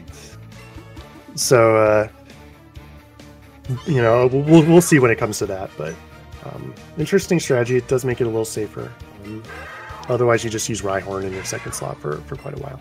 Yeah, I am unfamiliar with a lot of the newest bits of Eevee cooks. I think this was about the time that people realized that, hey, yeah, actually Rhyhorn's a pretty good Pokemon, especially on the Pika side. So we started using it for things like the upcoming Jesse and James fight. Mm-hmm. Saved Pika runners from having to go into the box and finding a Clefairy to sacrifice, at least. Actually, Headstrong, her Eevee is strong, but only level 26, which I'm kind of surprised. I think it's because a lot of her catches were great and not excellent, which I noticed, which I didn't want to really highlight because I thought it might have been a little bit intentional not to overlevel some Pokemon, but yeah, a lot of the catches were great and not excellent, and that's going to make it maybe where Eevee won't even learn Double Edge, which is learned at level 28, and when you get Double Edge, that makes the run a bit faster because, of course, it's a much stronger move and you can start one-shotting Pokemon versus having to use alternative strategies. So it's going to be close, but I don't know if she'll get 28, which will be much... I think it's a little bit safer because Double Edge does have some risk in, you know, hurting yourself, and you do have to manage your health a little bit more carefully. But yeah, I don't expect Double Edge is going to come into the picture here, which is kind of surprising given how the early game went. Yeah, though it might be intentional on her part, like you were saying, because sometimes you just want to throw the ball rather than really wait and line up for the excellent. Making sure that you get the catch quickly could be more important in her mind than ensuring she really gets all of the experience she possibly can. And I have to imagine an experienced runner like her is very confident with slightly lower level EV strats. Yeah, absolutely. So in EV, what we do here is you also learn Glitzy Glow, replacing Buzzy Buzz, which will be useful for some of our upcoming fights. And then we also set the nature for upcoming Pokemon because we're going to want the Starmie we eventually catch to have plus special attack. So that's what she's doing there, paying 10,000 Pokebucks or whatever they're called. Sorry, I don't know that, but paying 10,000 to set the nature of any Pokemon caught later on, which will be very useful for our Starmie. Yeah, not only does it ensure that our Starmie has the best possible nature, it's just like an extra bit of variance that gets taken out of the equation. You think about, you know, so many Pokemon speedruns, and you, like, have to do all these calculations based off of, okay, how many IVs do you have, and what's your nature? But knowing that it's modest, just like knowing that our starters IVs are always 31, makes it a lot easier to just not have to worry about an extra variable in how good your star is. Yeah, especially if you think of this game sort of like a randomizer, as we kind of mentioned earlier. Anything you can take out from the variance is helpful, especially, you know, over an hour, almost 2 hours into a run. You don't want to leave it to chance, or you want to eliminate as many potential pitfalls as you can after investing about 2 hours of your time. Indeed. Zubat again showing why it's the worst Pokemon is because in addition to being annoying to catch, it learns a move, then it evolves, and then it learns another move. But it's still faster than some of the alternatives. Yep. Headstrong in the Pokemon Center as Yaxo is through the rival fight that Iron is just about to start. Yaxo and Headstrong being tight on catch count, while Iron does have 3 on both of them at the moment. There's about a minute and a half of leeway. Confirmed. But yeah, so after this fight, we didn't mention, but what you do is, like what Yaxo's going to do here is you heal if needed, and then you pop the escape rope to get out. And then we move on, and then we come back to this, of course, later. After we're able to see all the ghosts that are floating around. Meanwhile, Headstrong is powering through and fighting this Hypnos, and this is the point where she just hit level 27. If she hit 28, it's worth learning Double Edge here, but after this fight, there's no point in learning Double Edge for your Eevee. It's faster to just keep Headbutt. So this is sort of the cutoff right here at this trainer. Yeah. Whereas on the Pika side, all we're really worried about at this point is Nidoking's attack stat until we get to the Jesse and James fight. But luckily, the Jesse and James fight will be using Rhyhorn to carry, but we've routed that out so that even the worst Rhyhorn can get through just fine.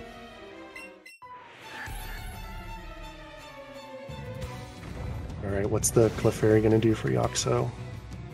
Or is it not an issue with the Nidoking? Nothing, it dies to Poison Jab. Just right away. Yeah. Well, okay. Maybe Pika has a few advantages over Eevee. That's what I keep saying. The Church of Pikachu, preaching the gospel.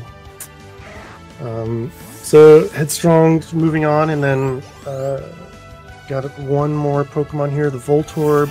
She's playing it very safe with 2 controller strats here. You can definitely do this with just Eevee, but I think she probably realizes she's in a somewhat comfortable lead. Ooh, doesn't one-shot there. And can just play it safe with 2 controllers when needed. Just... Yaxo stopping in the cut area on the route out of Lavender Town, picking up a Firestone that we'll use to get Arcanine in a little bit. And basically, we'll just ride the Arcanine through Celadon City until we find Ponyta. It's kind of silly, but Pikachu now upgrades Ride Pokemon 3 different times.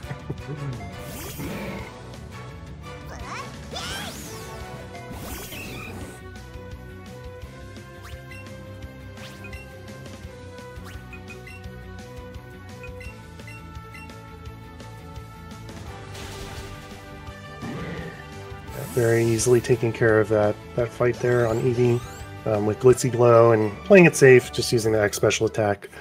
And then here's a fun part of the run that I almost wish there was more of, where you're just going to control Eevee for, I don't know, about 10 or 15 seconds and run through the air vent and then across the pipe to go get the Pokeball. And I wish there was a little bit more of that in the run, because it's kind of fun controlling the Eevee or the Pikachu and running around.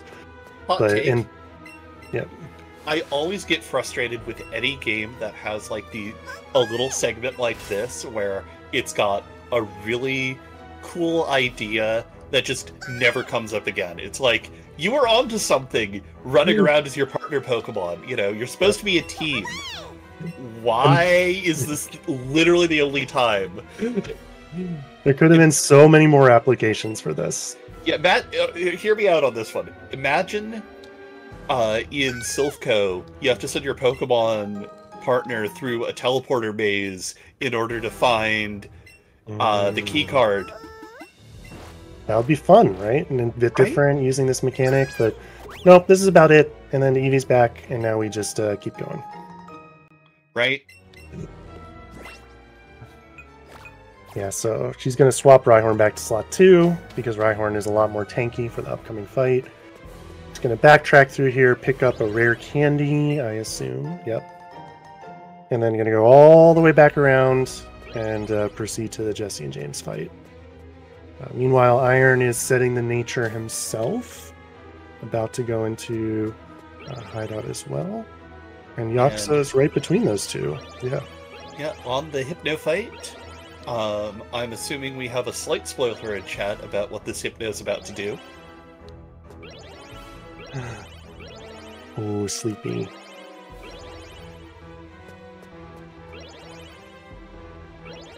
Oh, chat is cooking. The vent segment was a teaser for the Synchro Machine in Scarlet Violet. Ah. Alright. I accept that. We're on to something. Okay, so Headstrong's running into Jesse James fight. These next couple Team Rocket fights are just a real pain, and the notes for this literally say, do not get unlucky, I believe. As written by Edgy himself. Because you can get paralyzed, you can get poisoned, you can get critted, a lot of things can go wrong if they just beat up on Eevee a lot. So let's see how it goes here. Yeah, simply don't die. It's just that easy. Just don't get unlucky. So there is a strategy where you rely on Eevee using Glitzy Glow, but he opts for using Rhyhorn with Drill Run to one-shot. But Eevee is poisoned, barely survives. This is what I'm talking about. Don't get unlucky. Okay, Glitzy Glow and then Drill Run. Yep, it should be fine. Eevee's down! She must have done that on purpose.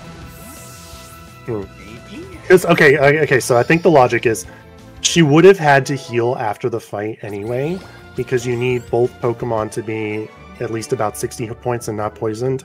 So because Eevee was so low and poisoned, probably would have had to heal anyway. So I assume she calculated that it would probably just be faster just to finish the fight, get out, heal, and revive that way. I assume that's the logic there, which totally checks out. Could have also been fishing for the crit, just to, like, if you get the crit one shot, you don't have to worry about it that way. Anyway, either way, you're out in one round.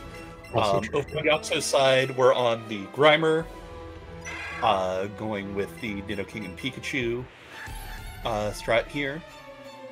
And now we've got Snake Pika. I hope the bosses don't hear that.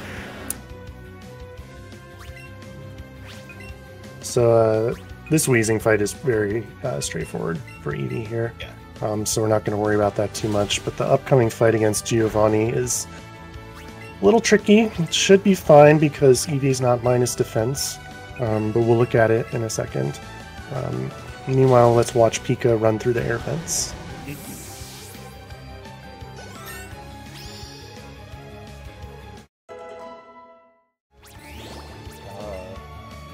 Iron mentioning that his Nidoking is also minus attack. See, I'm just going to hope that this is the game storing up luck for a God Star. Yeah, that's where it'll get really interesting, because other than very small differences, right, it's the same throughout the end, other than, I guess, the rivals Pokemon, once they get the Starmie. Yeah. And then based on just what their stats are and everything, which is pretty much luck of the draw, and we'll explain that a little more later when they get to that point. But, you know, Iron Yakso could get really, really good Starmies, and knock on wood, Headstrong might not have a great one. Hopefully she does. Yeah. and that might even out the race quite a bit. And then Starmie might one-shot everything, and then for Yaxo, for example, maybe not for Headstrong. So we'll see. Yeah. Could see some pump action going if the stars are aligned. So this Persian fight is Persian hits pretty hard, and if you're minus attack, this can be very dangerous. So you start off by buffing your X attack because that helps during the fake out turn, and then it's Sizzly Slide to reduce the damage you'll take from a crit. That's pretty hard hit, but at 30 hit points, I assume she won't heal. Yep. If she had minus defense there, she would have had to heal because that slash would have killed her. But she knows the numbers. She's played this run plenty of times and knew that wouldn't KO. And then the Rhyhorn is an easy one shot here as well. But that Persian fight can be very scary if you have minus defense on your EV. Yeah, when the Pika fight gets there, I'll show you how it's done. But in the meantime, Yaxo is about to start the rocket fight. We'll see what the lineup here is. I missed if he did any party menuing. But that is Rhyhorn, Nidoking. Okay, this is the modern standard fight. We're going to drill run our way through these and use Nidoking here as the support.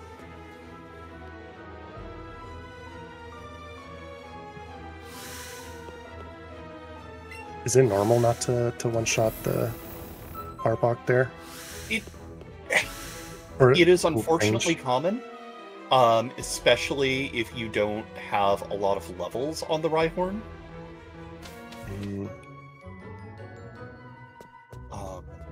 Granted, the fact that you can one-shot is an improvement over the older fight where both the Arbok and Weezing are almost always a two-shot from Pikachu. So Headstrong's learning Fly here, which allows us to use the town map to fly between places we've been, so that's very useful in general, but of course for speedrunning as well, because this starts to open the door for us to go around and pick up different stuff, eventually go through and get all the badges we've been skipping for the last hour or so. But first, we need to go back to the tower here and see the ghosts. And Headstrong is going to be looking for a Ghastly here. You can see a Cubone here, which is technically better than seeing one in Rock Tunnel because it only takes one level to evolve, but I believe she already has a Cubone, so she'll probably just be looking for Ghastly, and that's it as she moves through the tower here. And aren't the odds of Tower Cubone just, like, really low, even accounting for the fact that no Pokemon ever spawned in Pokemon Tower? Yeah, they're definitely low. Honestly, I think, correct me if I'm wrong, I'm pretty sure I saw a Chansey in here one time, like, as a super rare spawn. Like, it was a Chansey or something like that, and it's got to be, like, a 1% or something, and I was like, what the heck? So over on Yaxo's side, we are seeing the Archer 1 fight, going for fairly standard strats at Special Attack Thunderbolt, and then you press Thunderbolt 2 more times, use the Nidoking to heal up, and this fight is relatively straightforward.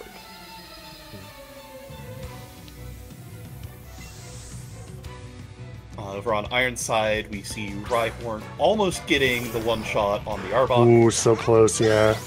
Literal one. But this fight is going very straightforwardly. Doing the bog standard strats here of going for the Helping Hand. We'll see how this does damage-wise, and there we go!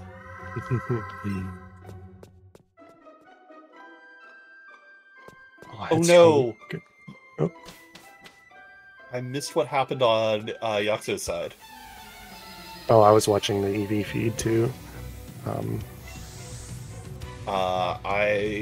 Somehow Pikachu died? What? Ah! Okay, Sandy in chat is saying that Pikachu might be brave so it doesn't outspeed the Golbat, which... Ooh, that's tough. Not something I had considered.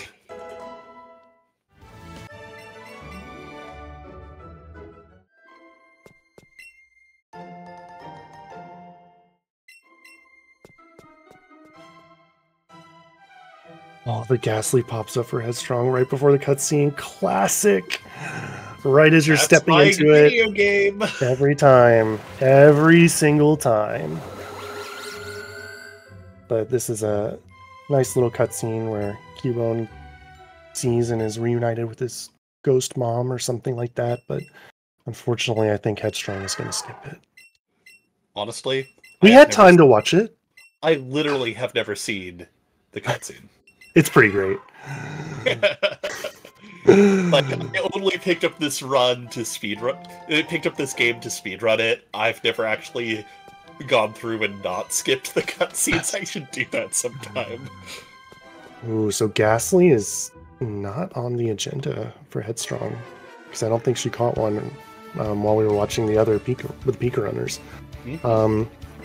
So this is interesting because now what you typically do is you would put, after this fight, you would put Ghastly in slot 1 because you are going to fight Snorlax and you want the fast Pokemon so you can flee.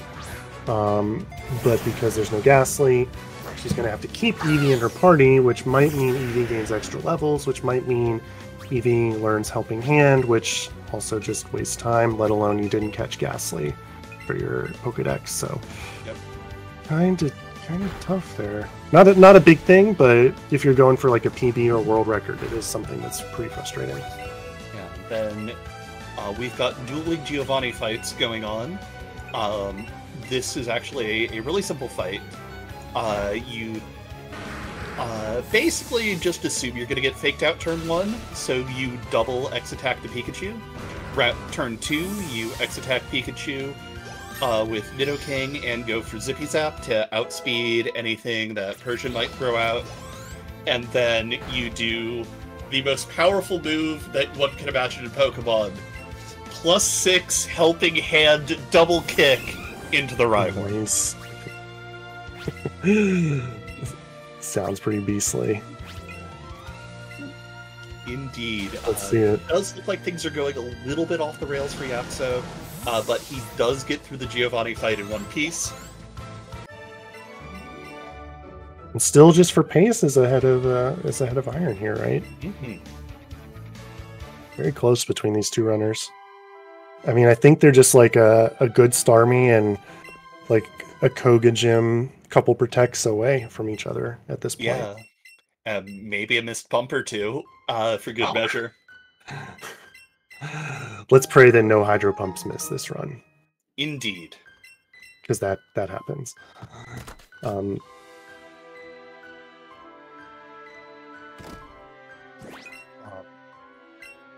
So Headstrong checked our runner's catch route in a minute.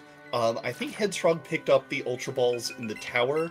We'll see if either of our Pika runners are going to pick up the 5-pack of Ultra Balls here in the hideout. They're a little bit out of the way, but if you need the extra insurance, they are a good pickup. Yeah, I would say maybe Headstrong. This is based on experience and stuff. Maybe Headstrong needs them. Yaxo, again, with 33 catches for both of them, like they gotta still catch some stuff. So getting those extra Ultra Balls would definitely help as they go throughout the run. Whereas Iron, I don't think with 36 catches necessarily would need them, because you already have a few right in your inventory. Yeah, like if you could look at me right now, and a hypothetical you could look at me right now and say, "Ah, yes, I know. I will first try catch every single Pokemon left on my catch tracker that I go for."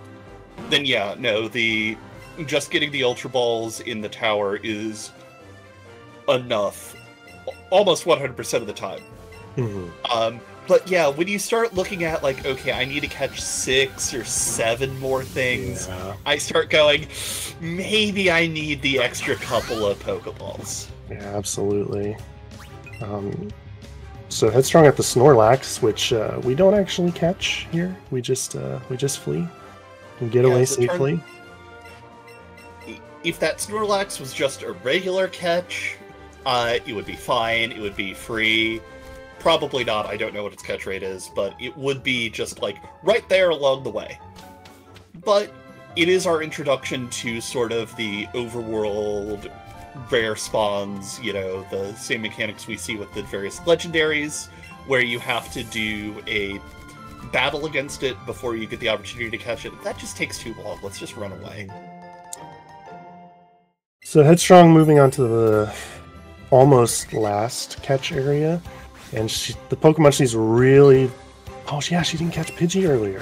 She saved the Pidgey for here, so actually it'll level up twice, and then you get Pidgey, Pidgeotto, Pidgeot, which is very, very nice for her. Yep. So she was definitely looking for that. I can't see the catch tracker for them, but... and then definitely looking for Ponyta to get Rapidash for a much faster mount. And then definitely looking for Doduo, which will evolve into Dodrio. Probably looking for Psyduck as well. Oh, and there's a Doduo form. Yeah. Pulling up Headstrong's catch tracker, she's got 4 catches. Psyduck, Ponyta, Coughing, Doduo, and Starmie marked. Does not have Tentacool marked right now, so if Route 17 is a little rude, if the ducks don't show up, she does have that backup in her pocket. Yeah, hoping we don't have to get to a Tentacool catch, but yeah, as you said, if Psyduck doesn't show up, then that's probably the best backup option, I would say. Like I say, you know, the best Let's Go runs are the ones where you don't catch Tentacool. Yep. Headstrong's Krabby evolving about 40 minutes after Irons did. This game is wild. Yeah, so Iron picking up the 3 Ultra Balls behind the trainer there, which is pretty standard and very useful. Let's see if Iron watches the cutscene. Probably not. Again, very sad.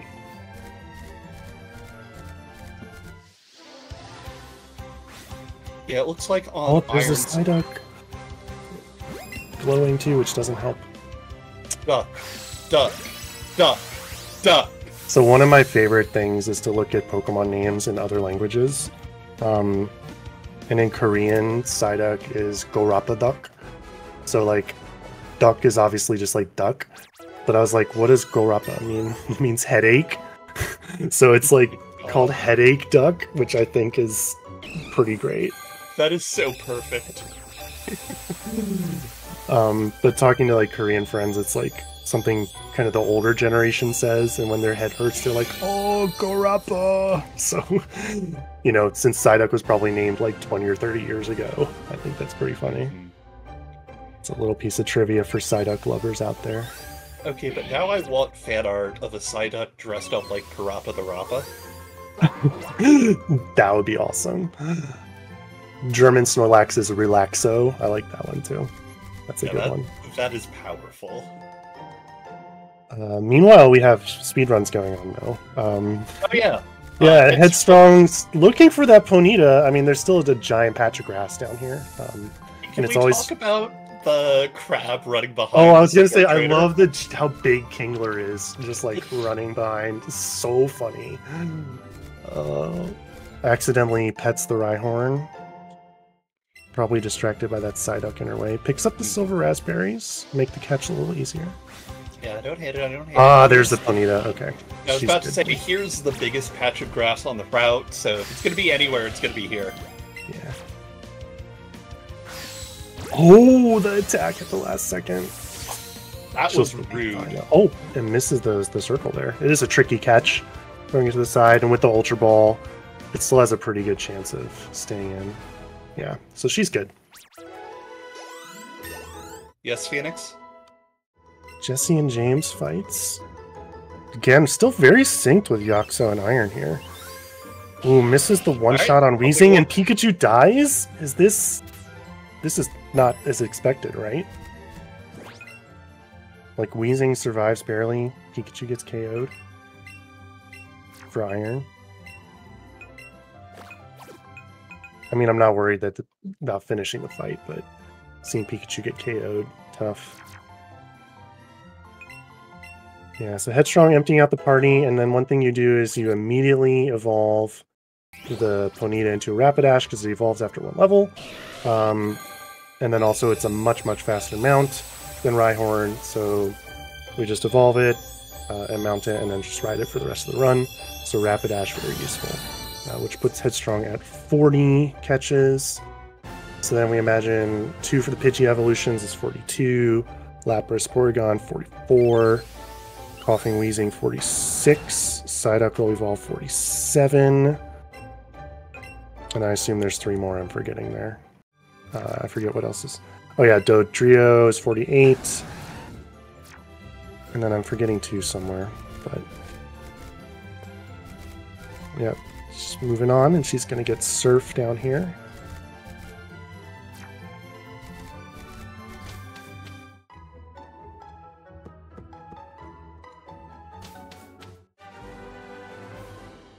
But yeah, looks like Yaxo is going through the Jesse and James fight as per typical. And Growlithe evolved into Arcanine for Iron, which becomes the Mount Pokemon, I assume? Yes. Basically, because, you know, we're catching the Growlithe 100% of the time, or basically 100% of the time, and it's a great sacrifice Pokemon for that Jesse and James fight. Picking up the Firestone, evolving into Arcanine, and getting that little bit of extra movement speed for basically the length of Route 17. Because, you know, basically you're just running from here down Route 17 till you get Sea-Skim. And, you know, let's face it, your opponent has probably not evolving until you get to Cinnabar Island anyway. But, you know, once you get Sea-Skim, arguably, depending on what your catch situation and what you need to evolve and stuff is, you can deposit the Arcanine, fly to Pallet, do the little bit of walking to get to the water, and then do the little bit of walking to get to the Pokemon Mansion, and make sure that's not bad. By the time you leave. Yeah. So Headstrong gets Sea-Skim, and then here is the fun part of going in the water, and we need to catch a Staryu for sure, and then I assume she's going to skip Tentacool if the tracker is still right. Yep. But in the water, you cannot do the 2 controller catches, so you have to use 1 controller, which is typically why a lot of runners will pick up the Silver Raspberries. Glowing doesn't matter too much here. What's the CP on this Staryu? Let's take a look. Wow, 1101. That is a juicy Staryu. This means that the Staryu, on average, has a very good stats. Like, the rich get richer. It could be the case that, you know, it's got like 31s across the board except for special attack and speed. But odds are good that even in that case, both of those stats are still very high. Iron sees a Psyduck, which is very nice. Add that to the catch count. Headstrong picking up the Water Stone, which we of course use to evolve Staryu into the Starmie. And I assume she's just going to ignore everything and just move on to the mansion. Yep. Like, if a Tentacool spawns on top of her, which it doesn't, you know, I was going to say, she might catch it over running away and catching the Coughing, but we don't live in that universe, so we don't have to think about it. Plenty of Coughings here. It's never really a concern about finding one. And it's not moving, but it does troll her with an attack right away, so it doesn't need them in ab, but unfortunately has to wait another second for the this, cycle to finish. Headstrong has finished catching Pokemon. Everything else is going to be either evolutions or gifts.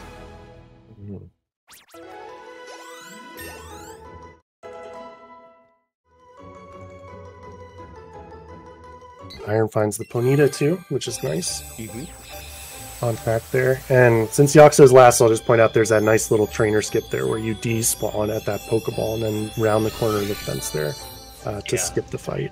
But kind of missed that with the other runners there. Oh, Psyduck and Doduo. Let's go. And And also, as our two Pika runners finish up their catching on Route 17, do pay attention with just how close you can get to the trainers in the bottom half of the route. Like, those trainers do not have an aggro radius worth even mentioning.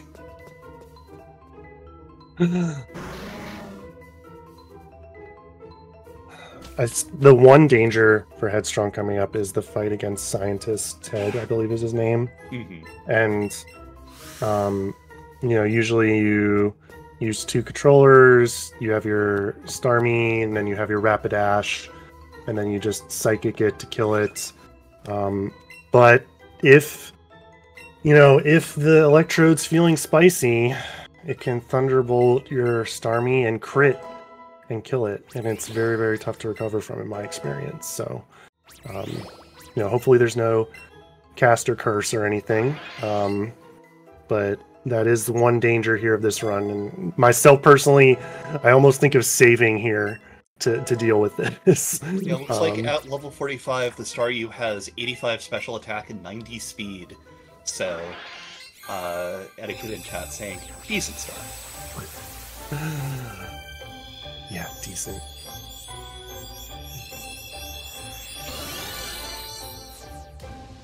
Iron going through the cutest cutscene in the game, where Pikachu just talks to all the Pokemon. And then getting it is working on his horse.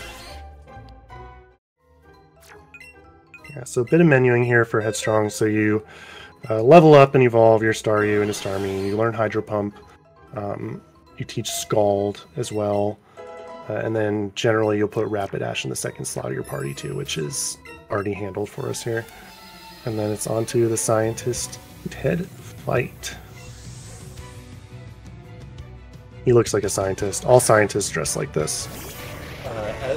As someone with a PhD can confirm.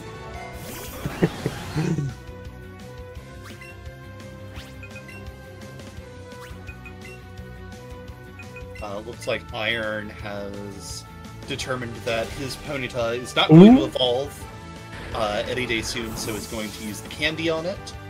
Yaxo doing the absolutely terrifying trainer passes down at the bottom of Route 17 that are way less terrifying than they look.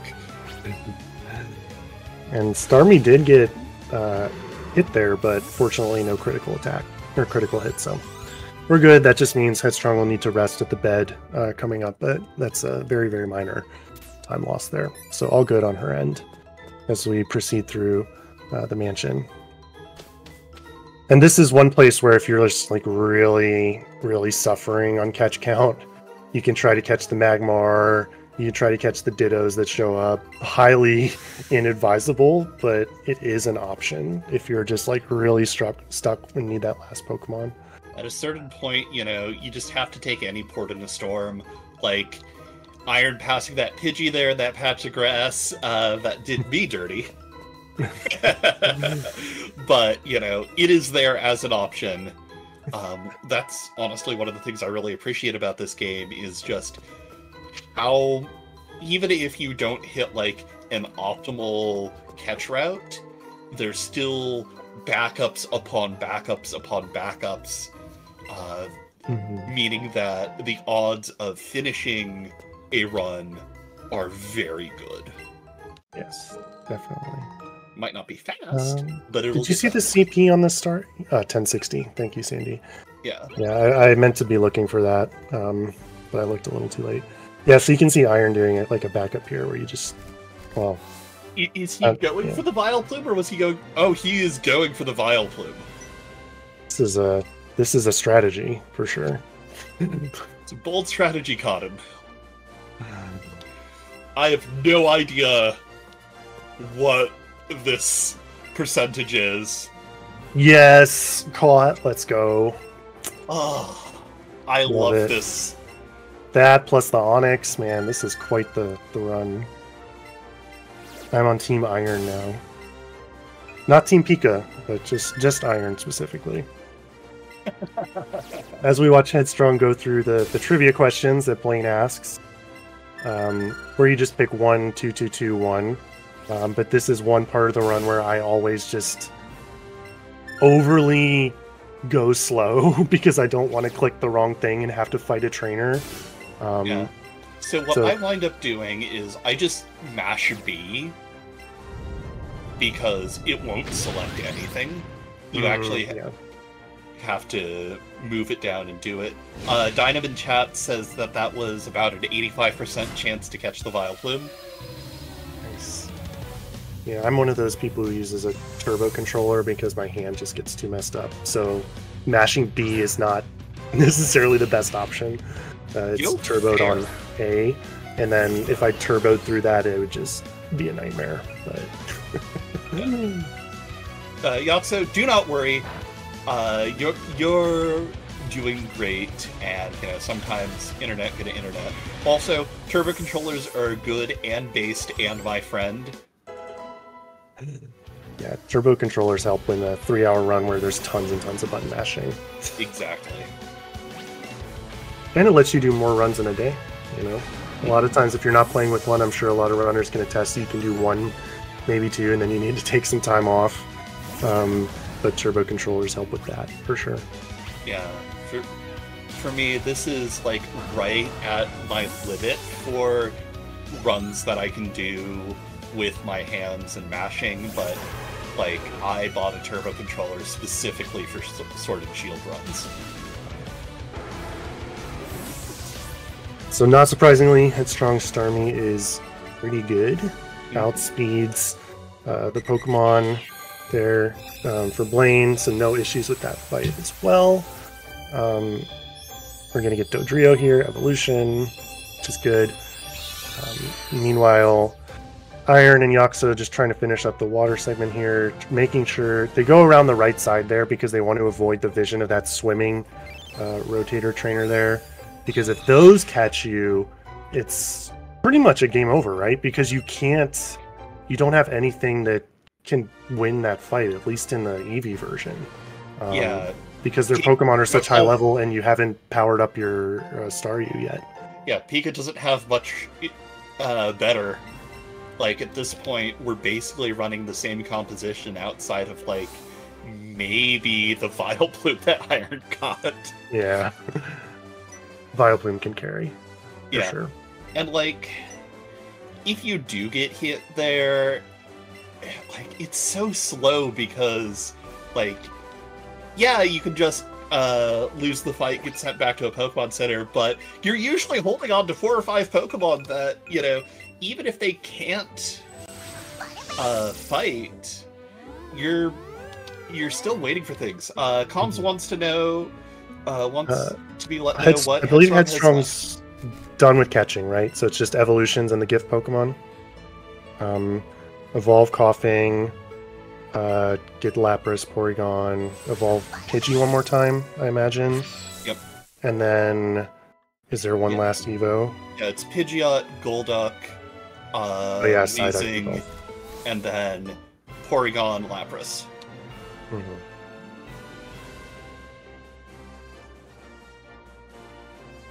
So this next part is where we go back and do all the gyms that if we were playing the game normally, we would have done a long time ago. So these are all pretty quick and straightforward fights where Starmie just steamrolls through these gyms because just much higher level and very easy here.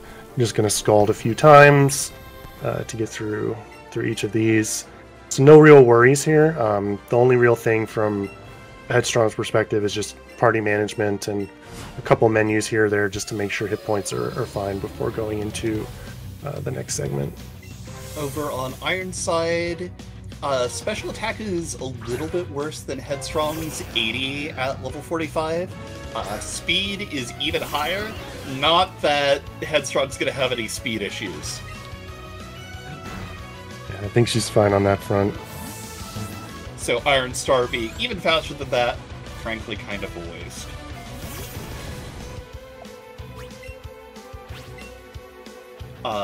And looks like 120, 120 for Yaxo on Scald teaching.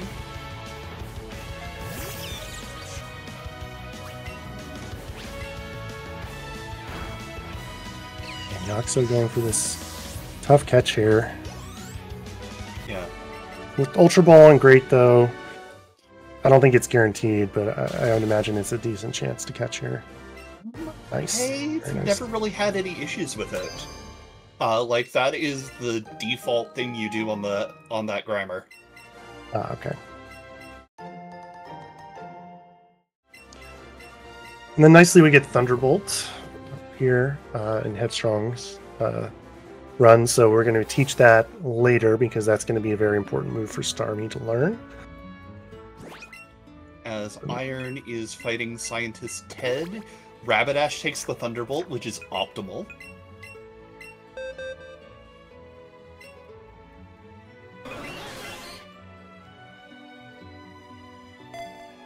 Interestingly, she puts Thunderbolt in slot 2 and Hydro Pump in slot 4. What do you think about that? Where do you usually put them? I usually do it the other way because that's what the notes I learned said to do. Me too. Me But, too. You know, definitely one of those things that I think comes down to runner preference. Yeah, I don't think there's a benefit because either way it's one move down or one move up to get to either of them. Yeah. Right?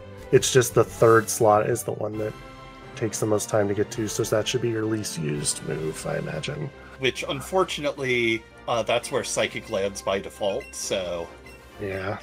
We use lots of Psychics later. Psychic management is something that's pretty important as the run goes on.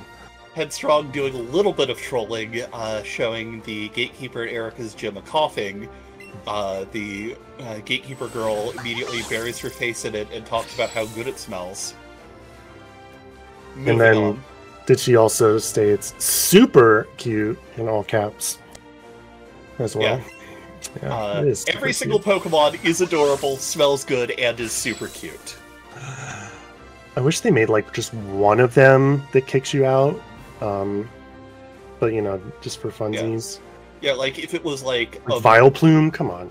A Vileplume, a Muck, a Weezing, you know, just one of those Pokemon that canonically just smells rancid. Yeah.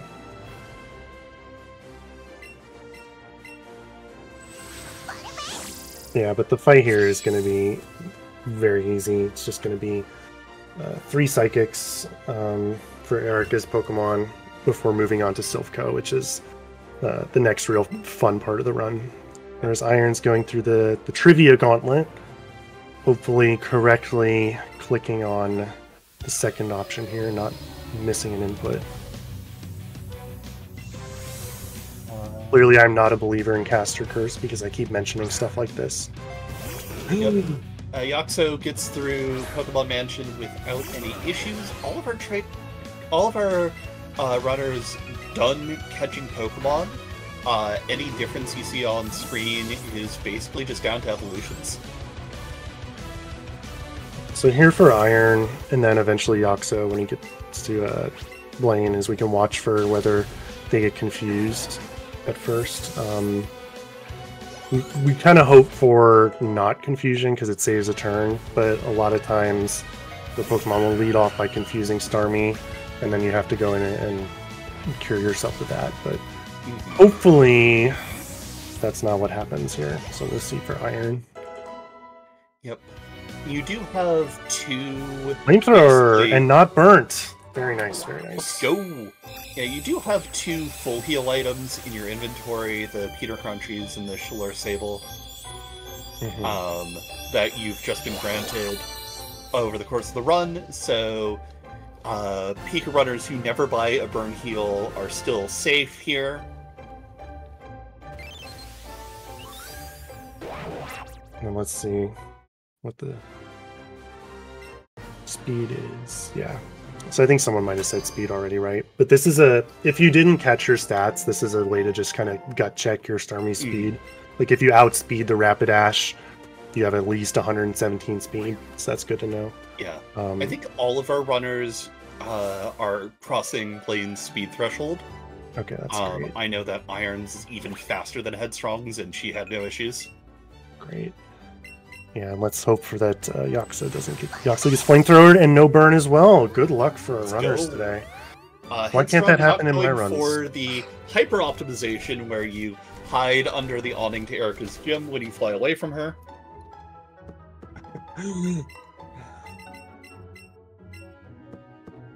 which, frankly, is a little silly, but I don't know how much time it saves versus trying to line it up. So I'm interested to see what she does for the blue fight here. One way to do it is to have...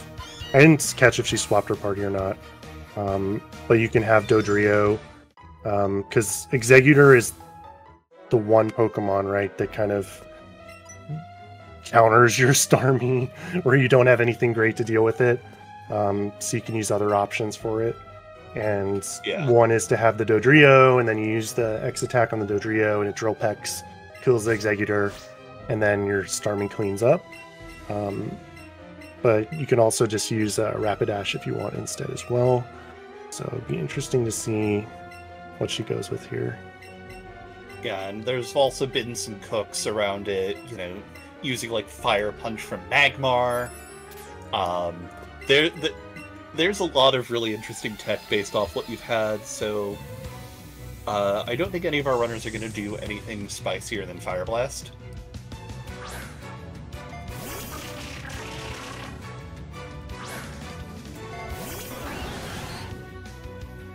Yeah, so we got Rapidash here.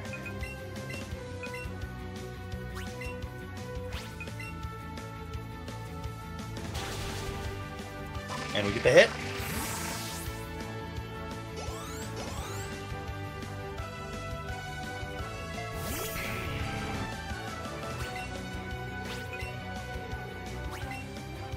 But if you thought Headstrong needing to hit the Fire Blast RNG was spicy, I think it's about time we start talking about the next fight.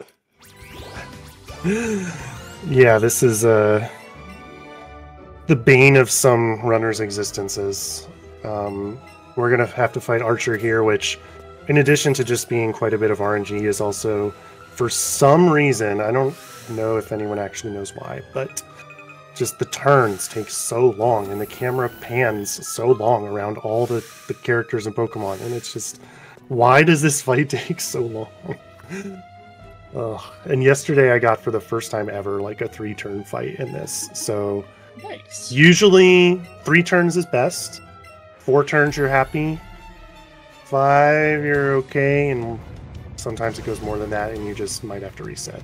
Not that we're gonna have resets here, but like, you know, there's 5 Pokemon here, so for my money, I'd consider like a 5-turn fight to be like the baseline. You get any more than that, you're really happy. You get lower than that. Yeah, and what she's really hoping for here is not a Protect from Muck, and the Self-Destruct from Electrode, that's great. And I don't think it protected, right? Because Protect would have gone first. Yeah. So I think I'm ready to start believing Commentary Blessings. Yeah, that is the dream first turn there for Headstrong. Very, very nice first turn. The worst turn is when Electrode thunders your Starmie and Muck protects, and then you're just miserable.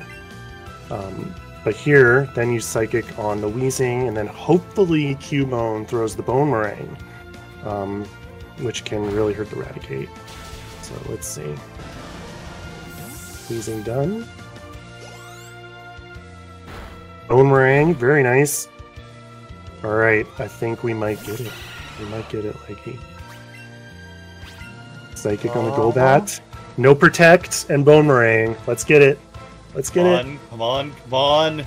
Let's get it. Okay. Okay. Okay. Cubone behave. Yeah, let's go! Oh my god, the 3-turn fight! Oh. That is the dream. After our hype up that this is like a very miserable RNG segment, you know, all you have to do is just do that. I mean, it's a very easy fight. Right? Yeah, just don't overthink it. It's pretty straightforward. Yeah, and like the RNG on that is like not only do you have to get the optimal first turn, but then Cubone has to cooperate and go for 2 turns of Bone Meringue.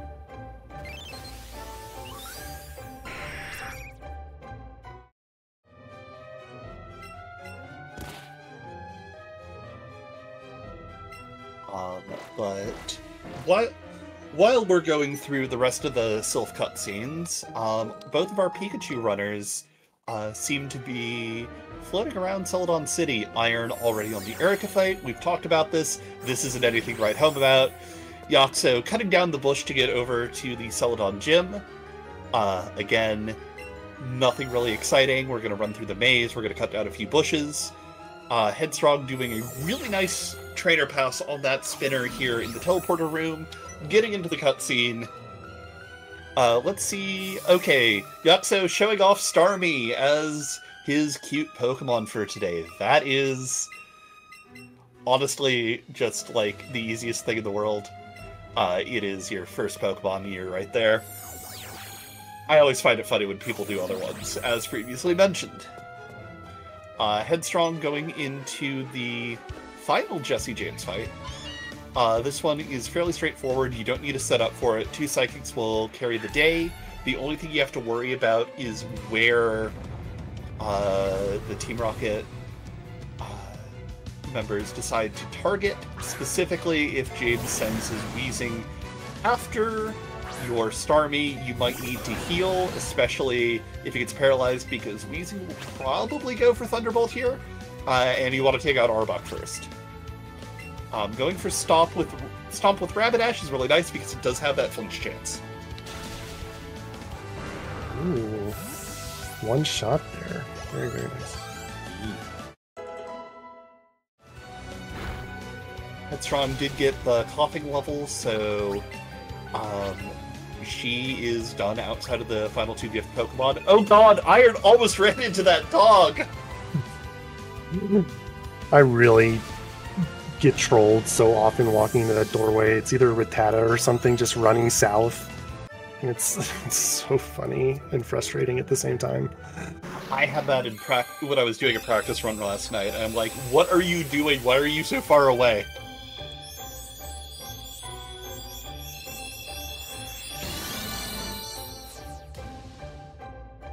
But yeah, Iron about to go do the blue fight. Headstrong evolving Weezing and about to go into Giovanni 2, and Yaxo cleaning up Erica. Lickety split, no issues whatsoever.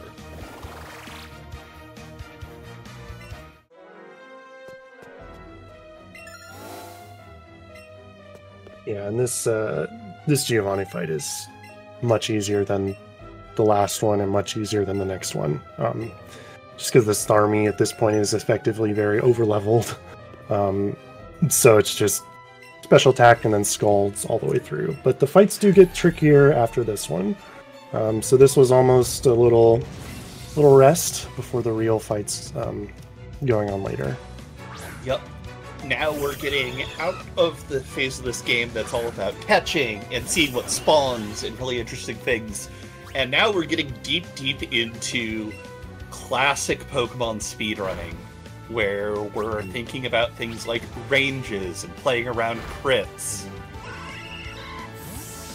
Yeah, it's going to be interesting to see some of the decisions that are made. I assume, I don't know, I mean, Headstrong, you would say safe strats, but I think she might be pushing PB time, so maybe she takes it a little risky, you know? Yeah, you're on the one hand, you're in a tournament, you're in a race. On the other hand, saving doesn't take that long. So if you decide, yeah, I'm far enough ahead, I'm gonna go for risky, try and push out a PB, maybe drop a save or two just for safety in case something goes wrong and you need to revert back to that save. Mm-hmm. Yeah, she picks up the Master Ball here, which, well, doesn't really do anything for us at this point. But then she's going to go through and get another rare candy and get the Lapras and the last two Pokemon we need as gifts, which will put her at 50 unless something was messed up on the tracker, which I doubt. But, we'll see when we get to Koga. Yep. But yeah, going down on Iron's screen, we are starting Archer 2. Can we get another good Archer fight? The answer may surprise you. Self-destruct. Self-destruct. Self-destruct. Let's see it. I am channeling my biggest exploding thoughts. Oh no! Okay, at least Muck didn't protect. But with the Thunder on Starmie, Iron's gonna have to heal here. Boomerang's good though. I mean, I don't know if it's gonna help too much. I mean, at least it's like it's a 1.5 shot. Yeah, I guess I meant that the Electrode might just self-destruct anyway. So like, yeah. Fair, but if the Electrode does self-destruct, okay, that does get some damage on the Raticate. So if that's true. Boomerang would... Oh, very nice. All right. Oh, did it survive at 1? So. Oh my gosh. Archer. Cubone and Electrode. Why couldn't you do a little more damage? I mean, it's fine. We just eat the 1 extra Sucker Punch, and if Cubone attacks again here... Yeah, but watch, it's going to use Pumped Up. Cubone is getting pumped.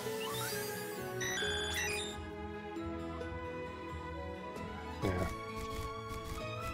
And it's done. And nice. Just in time for Yoxo to come in. Alright.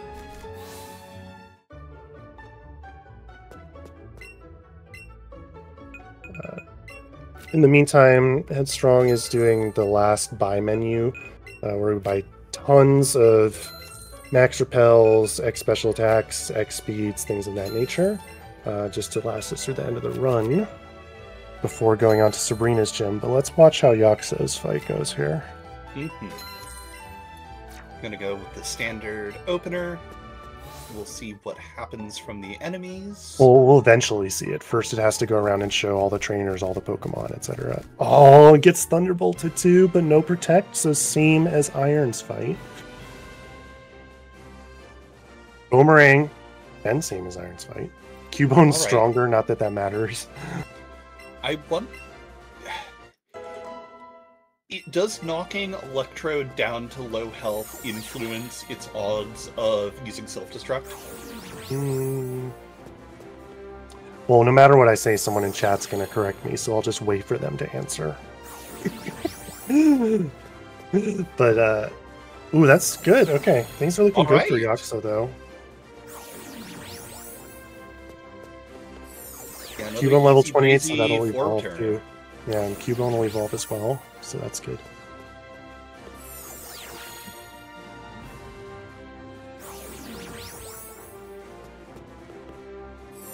Headstrong making her way through Sabrina's teleporter maze.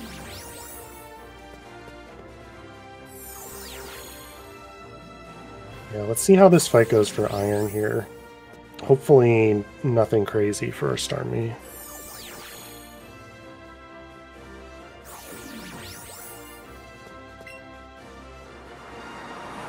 Yeah, easy peasy. So the Sabrina fight's kind of a fun one, where there's almost a nice little decision tree there. What we're hoping for is, best case scenario, no light screen. Second best scenario is light screen turn 1. Worst case scenario, light screen turn 2. Because we need this light screen to wear off before the second Pokemon Alakazam comes out. So she's gonna special attack, turn 1. We did see the light screen. Yep. So what she'll do is she'll just keep buffing and healing and attacking until the light screen wears off, and then we'll be able to effectively deal with the other Pokemon afterwards. Because it lasts, what, 3 turns? 2 or 3 turns? Forget. But yeah, and then light screen should wear off. Yep, and then we can fight Alakazam normally. Yeah. And if you do see the extra turn before the light screen goes up, you run into issues where you need to stall an extra turn, so you typically heal.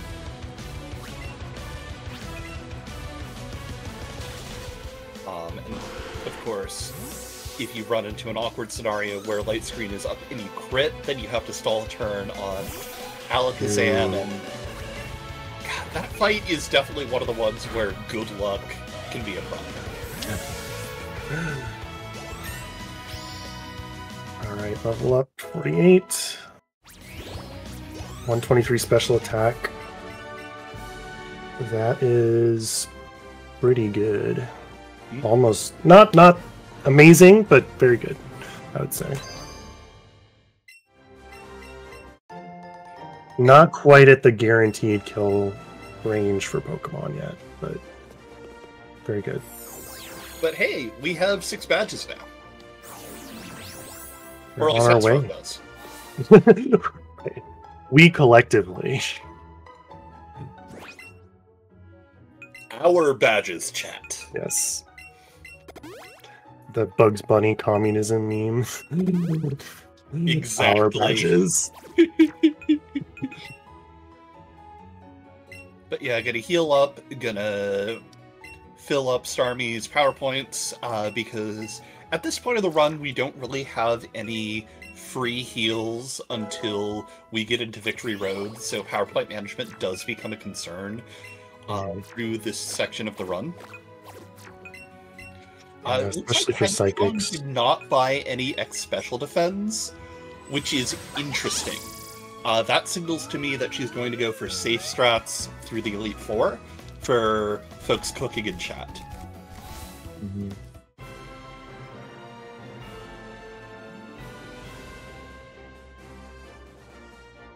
So she's moving on to the Koga gym now, and this is where we get the 50 Pokemon check. Phew. Okay. Didn't miscount. Nearly 2.5 hours of nonsense just to get kicked by Koga would be a terrible kicked by Koga time. Shoutouts to the second meme category of this game, kicked by Koga, where your goal is to get kicked by Koga by showing up to his gym with less than 50 Pokemon in your Pokedex. Yep, and getting kicked out as fast as possible. So this gym is funny in a way that just all these Pokemon can use Protect, and it's just really annoying. But in addition to the time loss, you might also use Psychics, and again, getting back to that PP like we were talking about earlier, they get wasted, and then you might have to be careful managing it. Oh my gosh! So use Minimize, and then Protected, and then Missed. So she used at least one, maybe 2 extra Psychics there, unfortunately. I wonder if she's been stalled here. Nope. Oh, and Protect. Oh my gosh, the Psychics are just disappearing. She's gonna have to get a little creative later on. Yeah. Was her star not good enough to go for Scald on the Beedrill? I think that, let's see. Granted, even if it is, I'm not surprised. I wouldn't be surprised to hear if she was flustered. Yeah, I think she could have got it. I don't know if it would have been guaranteed, but I think it would have had a good chance. Yeah, like, because I think the star is still at full HP, so I don't think there was a Moonblast. Mm-hmm.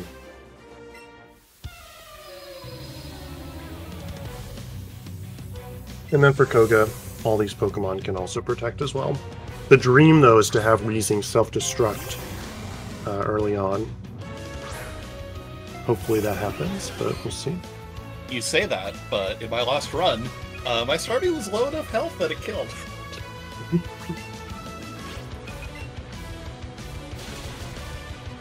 Turn 1 Protect there is great. That rare is, I would say that's pretty rare. Usually it like poisons you turn 1. And then you have to heal turn 2, and then it'll Protect turn 2, and you kill it turn 3. So that was really nice from the Weezing, but unfortunately the Venomoth using Protect here as well. No more Protects, please. Come on. Yeah. Headstrong burning through Psychics like candy. Luckily, Golbat is weak enough that it'll go down in Thunderbolt, even without the Scoop type attack bonus.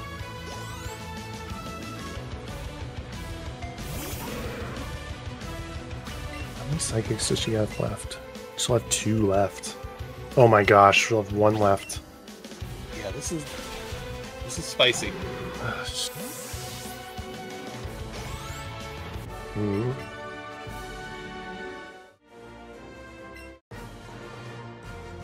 Yeah, it's going to be interesting to see how she plays that. But Iron's fighting Sabrina now. And let's see. Let's pray for no light screen turn 1. Mm-hmm. Yep, so just picking up Lapras, I'm going to be entering Sabrina's gym very shortly.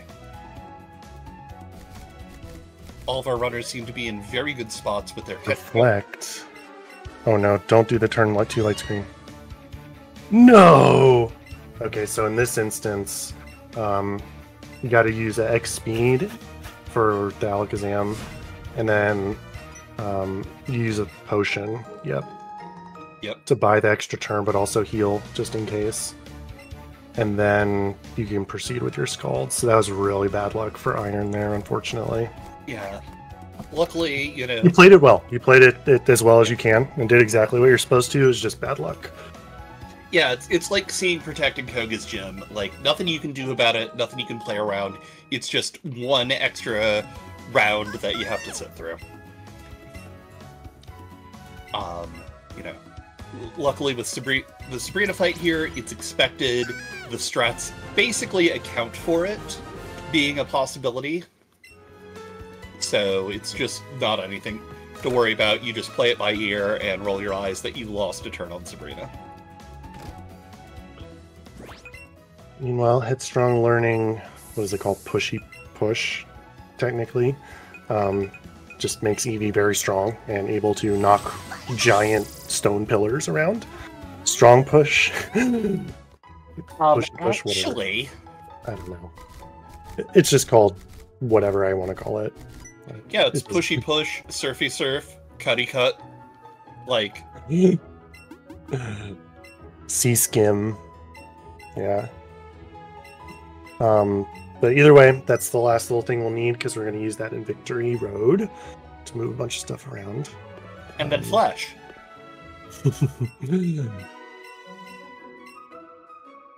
Alright, let's see how Yaxo's Sabrina fight goes. Going through the last couple teleporters here. Hey, did you know Megas are in this game? No. As a speedrunner, no. The only time we see one, right, is of course the final rival fight. Mm-hmm. Yeah, but Oak is here giving us the Mega Stones for all of the starters, which is also kind of weird because there's no held items in this game.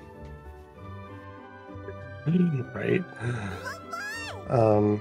You get a little cutscene here, Eevee just rejoicing, just being happy, talking about some flowers, and then we'll move on to the last little stretch of the game. Moving right along. Yep. 2.5 hours in. I can't believe Eevee is basically spending this entire time making a flower crown for you. Eevee's busy. Right? I mean, your starter isn't doing any of the fighting. They gotta do something at this point. Yaxo starting the Sabrina fight. Iron not getting kicked by Koga. Let's go. Let's go.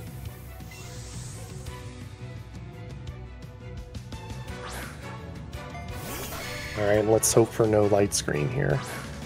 Oh, 2C for Sabrina. Okay.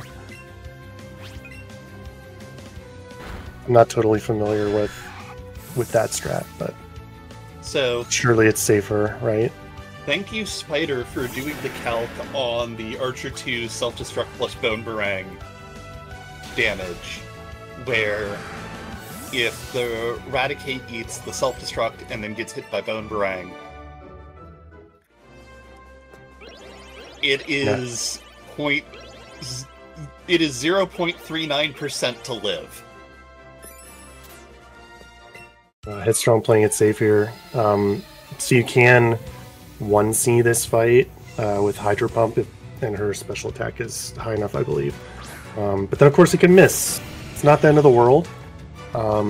It's not too bad at this fight. Later on, there is a fight where it's much worse, but she's in first place right now, cruising along and just plays a little safe, where you use the X special attack instead. Iron's gonna fight Koga here, though. Hopefully not as many protects as we saw earlier. Yeah.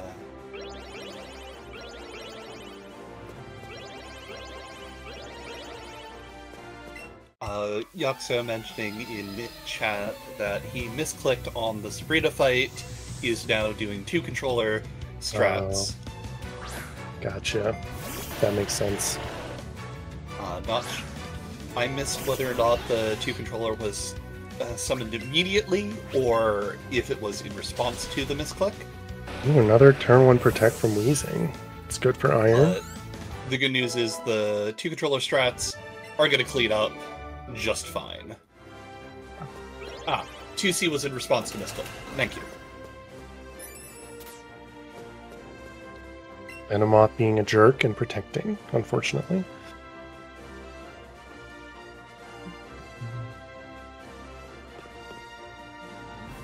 And Headstrong going into the Giovanni fight here.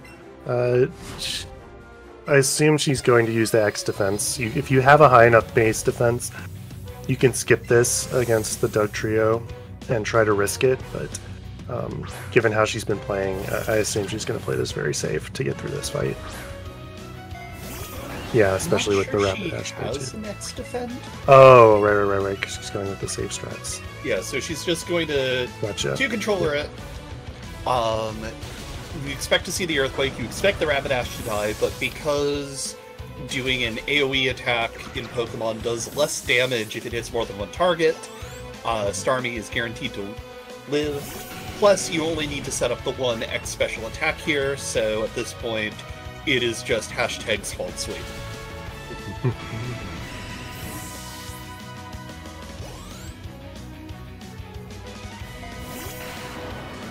Yeah, Iron going down, doing a little bit of story progression here. Getting the gold teeth, is it? I believe. From our Jesse and James, our favorite Team Rocket members. And Yaxo also popping into the exact same cutscene, just doing it before Koga as opposed to after. Now, are you an early toother or a late toother? Oh, I do it right away, because otherwise I'll forget. I immediately go down and get them. Also, the reason I like doing it first is because the exit from the beach area is on the left, closer to the gym, and if I do it late, it makes me feel like I have to backtrack. Yeah, a little bit more efficient for sure.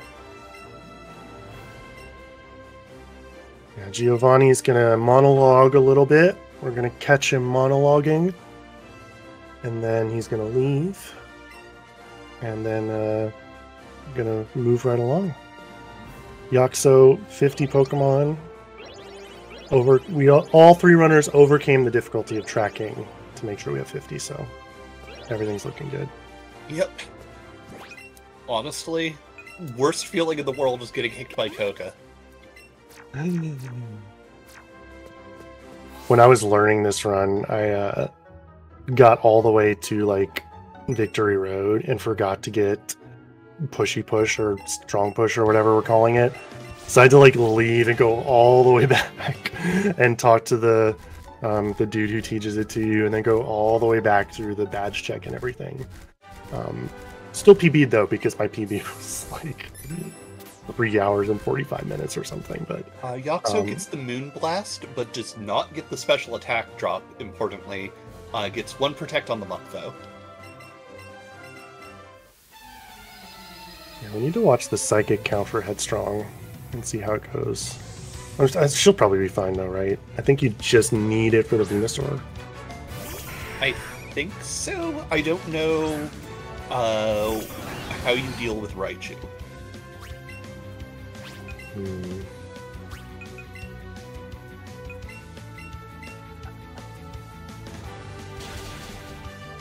But Yaxo gets through Caden just fine. You can use Scald on Raichu and it'll be fine. So Scald solves everything. Wash away your sins with the power of Scald. Precisely.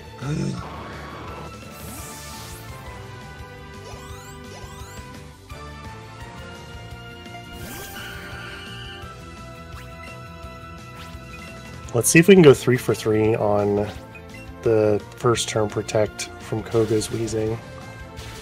That would be glorious.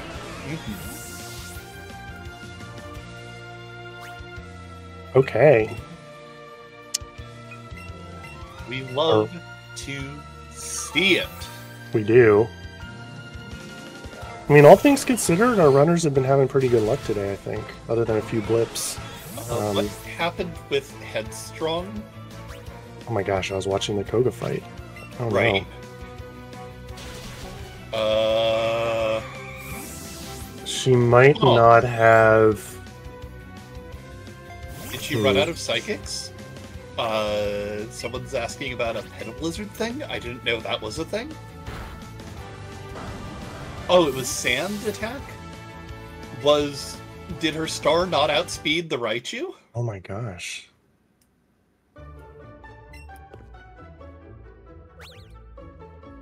I'm gonna... Can't look up the VOD.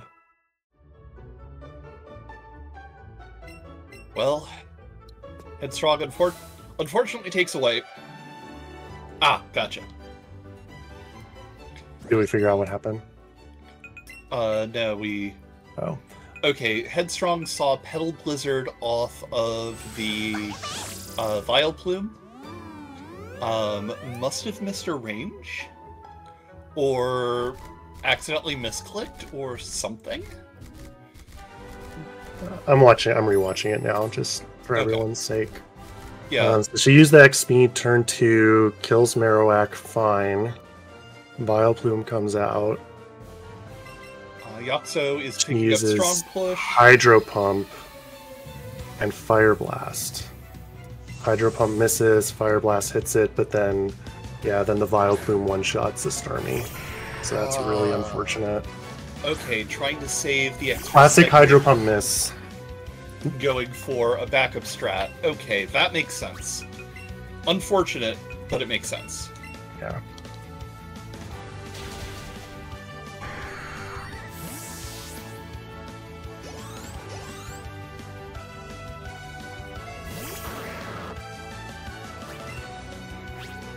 Well, on the plus side, she has Psychics now. Iron, about to start the Giovanni fight, also going to Controller. Yaxo doing the little bit of running around here to get into the gym.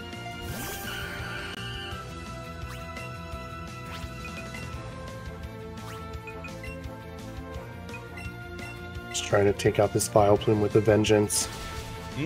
Oh yeah, he's like, I got you this time. But yeah, that's honestly one of my...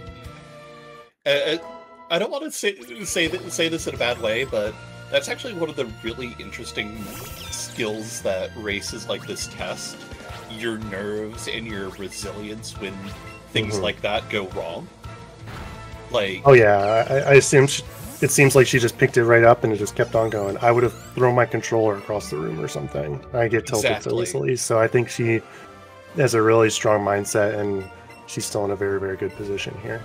Yeah, and like, you know, obviously if it was a PB attempt for any one of us, all of us would be like, resetting, cutting stream, going home. And like, all of our runners have had, you know, various setbacks like that over the course of this run. You know, from Pokemon breaking out to misinputs to, you know, just little bits of bad RNG. But the real thing that these no reset runs of Let's Go test is that stick with itness, that ability to just like look at the nonsense the game throws at you and say, no, I'm going to finish this run anyway, and you can't stop me.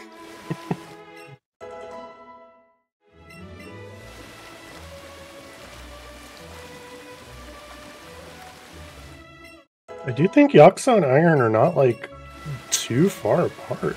I mean, it's maybe like a minute and a half to 2 minutes, but like, yeah, something. I think if Yaxo wanted to go for like 1C strats, and then if Iron goes for 2C strats, and then a little bit of luck breaks their way on the Elite Four, like Yaxo could potentially get second here. I don't think that's out of the realm of possibility. This is definitely not done, like, by any means.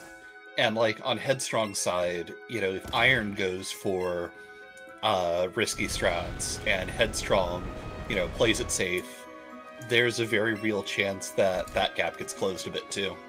Yeah, and she's committed to the safe strats, right, based on the items she bought and stuff. Yeah, and so also, this is the like, you know, after taking a wipe like that, you know, he deciding whether or not to, like, go risky to try and push it further doesn't really feel like the right play if you know you're ahead. Yeah, absolutely. And this is the other fight where you can 1C it, but I would say it's much riskier than the other one. Fortunately, she hits here, Hydro Pump, everything goes well. But if you miss the Hydro Pump here, you get beat up pretty badly. So this is definitely a risky 1C fight, but yeah, everything looks good for her, and this is where the Psychic would have come into play if she didn't have to reset. Knocking out the Venusaur. You use your last Psychic here, and then you get the free heal from the Officer Jenny. Yeah, let's see how Iron's doing in this rival fight. Just took out the is it Pidgeot already, or is it just Pidgeotto now? I believe it's Pidgeot at this point. Okay, took out the Pidgeot. Marowak next. Using the X speed. Yep. Very nice. Oh.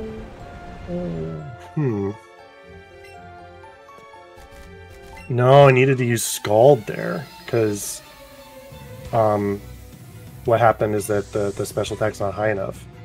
So went with the Psychic on the Marowak after only using one X special attack, and that should have been a Scald, actually, which killed the Rapidash. And there's no other Pokemon in the party. I think should be fine. Yeah, if you've got the Revive, you can use it before the Kangaskhan. Yeah, the only downside here is that you would normally have the Rapidash heal your Starmie on the last turn in the fight, because it has to do something anyway. But now, you know, you have to use a Revive, potentially, most likely, and then also heal your Starmie, so it's a little bit of time loss there. Yeah, like, it basically creates the extra menu. You're actually doing 1C Giovanni. I love it. Yo. Wait, no, did he do 2C and the Rapidash just died? Just kidding. I was totally watching the Iron stream. Yeah. To answer the question in chat, no. Iron took an extra turn on Marowak to use an extra X special attack. But yeah, all of our runners having a rough go of it here in the end game. Yeah. It's because I said everything was going well. Now the caster curse is finally coming back. What a horrible night, etc. But, you know, Headstrong getting through block pushing puzzles, Duxo all set up and taking out Giovanni. Iron getting a break for a little bit, honestly, which is wonderful. You know, you just get to surf around. You get to talk to all these people who talk about how wonderful Sabrina is, which mood. As Headstrong goes to the final trainer pass, makes it look easy. Makes it look easy, and it's not super hard, but it's definitely not easy to thread that needle there, because you have to despawn the Rapidash in the corner, go around and sort of weave and avoid the sightline for Alexa, because that trainer, kind of a pain to fight. She has Dragonair, she has Wigglytuff, she has Hitmonchan. Not a very fun fight, so obviously avoiding it is very beneficial. Yeah, like, it's easy enough. There's strats for it, but it does eat a little bit of extra time, and it does make your psychic routing, as we've been talking about, the PowerPoint management around your psychics, a little tricky for the endgame. And that Jinx can be quite annoying from Caroline there, but Headstrong handles that nice and easily. Meanwhile, Yaxo is playing with Pikachu. Can't 2C, maybe because is the other Pokemon dead? He probably needs to revive Rapidash. Because you can actually revive. You can ride your Mount Pokemon, even if they're dead, but you can't do 2C. So, yeah, we can see that Rapidash is dead there, so there's no 2C, and Starmie is really weak. So it looks like Yaxo's probably going to the Pokemon Center. Yeah, good call. Good call. Yeah, you do get the 3 revives that we got, like an hour and a half ago, but as we've seen, all of our runners having varying degrees of difficulties. Headstrong moving the pillar about 20 miles to the left there, and the second most fun part of the run after Nugget Bridge. And then gonna go fight Dawson here. So this is the part of the run where why the category is called no mount skip, because there are specific inputs you can do there to time your mount and the despawning or spawning to skip those trainers. But they're quite precise, tricky to do. So generally people run this category where there's no mount skip, so there's not like the onus to make those mount skips happen. Yeah, like those mount skips are so precise. Like, I know that the runners who do run it buy specially molded Joy-Con casings so that they can set up the skips on the cardinal directions much easier.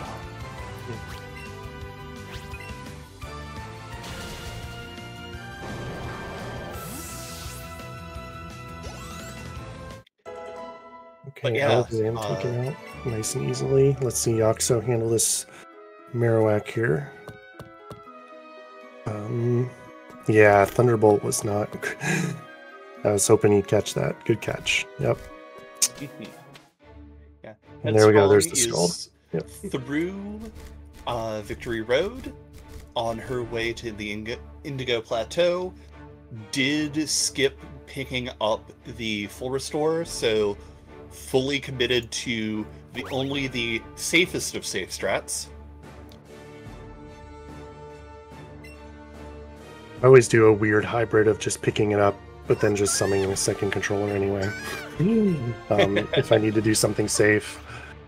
But yeah, skipping that, you're pretty much locked into using 2C, but given how things are looking, I think that's the right move for her.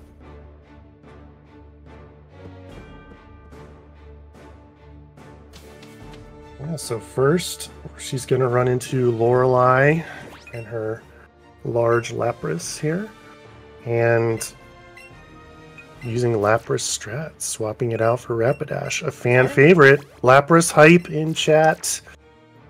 One of these days I need to actually learn how these work. It's easy, just put Lapras in slot 2. No, just kidding.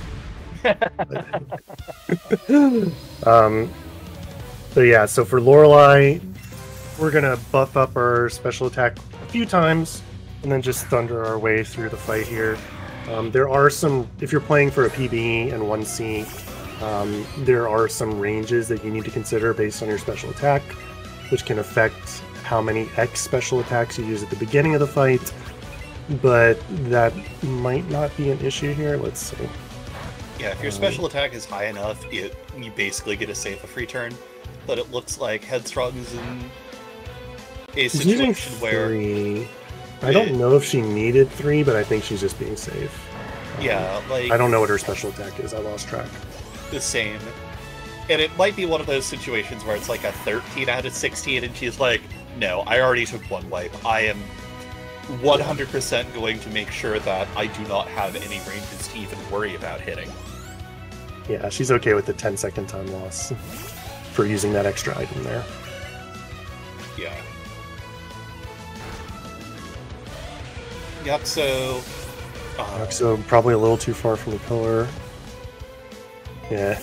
You get a nice a teleport slide there to get the pillar pushed.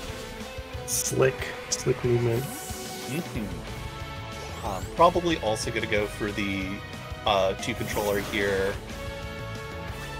Or not. I might summon it in Yaxa's battle, going for or it. Yaxa's trying to catch up here. I love it. Let's do it. absolute baller. Hydro Pump hype. Let's go. Come on. Let's get the Hydro Pump. Well, you know, special attack first, then Hydro Pump. Oof. Ooh. See, this is why it's risky. Do it. Hit, hit, hit. No!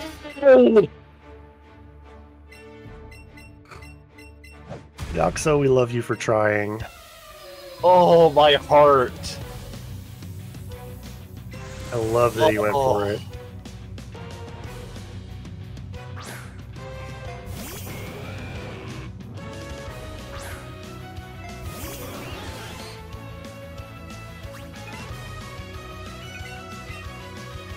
Alright, Headstrong just gonna... Bruno is the easiest out of the Elite Four fights. Pretty handily, right? Say Bruno's the easiest, then Lorelei, and then Lance, and then Agatha, I would say. Lance and Agatha, maybe some other opinions, but... Yeah, like, Lance and Agatha, like, on the one hand, depending on, like, any RNG in Lance comes down to how bad your star is. Whereas Agatha can just do what she wants, and that fight can go upside down in a hurry. But, you know, you can always go for Hydro Pumps to save the turnaround. That's true. Yaxo going for confused strats on Kangaskhan, so... Do you want to talk about what turnarounds are? Sure. So turnarounds are what happen with your Pokemon in this run later, where their friendship level just becomes high enough that I believe whenever they do a super effective move, they will turn around and look at you for some nice little validation, like, hey, didn't I do a good job? Which, you know, is kind of sweet, but ultimately it takes 2 seconds per turnaround. So it basically translates to 2 seconds per attack. So you want to delay those turnarounds as long as possible, because once they start happening, each fight, each attack gets 2 seconds longer, which can really eat away at your time. Yep. What's up with Iron's? Looks like Iron Stream has froze. 1 sec, I will see what I can do. I kind of love that frame though. We got double Pika.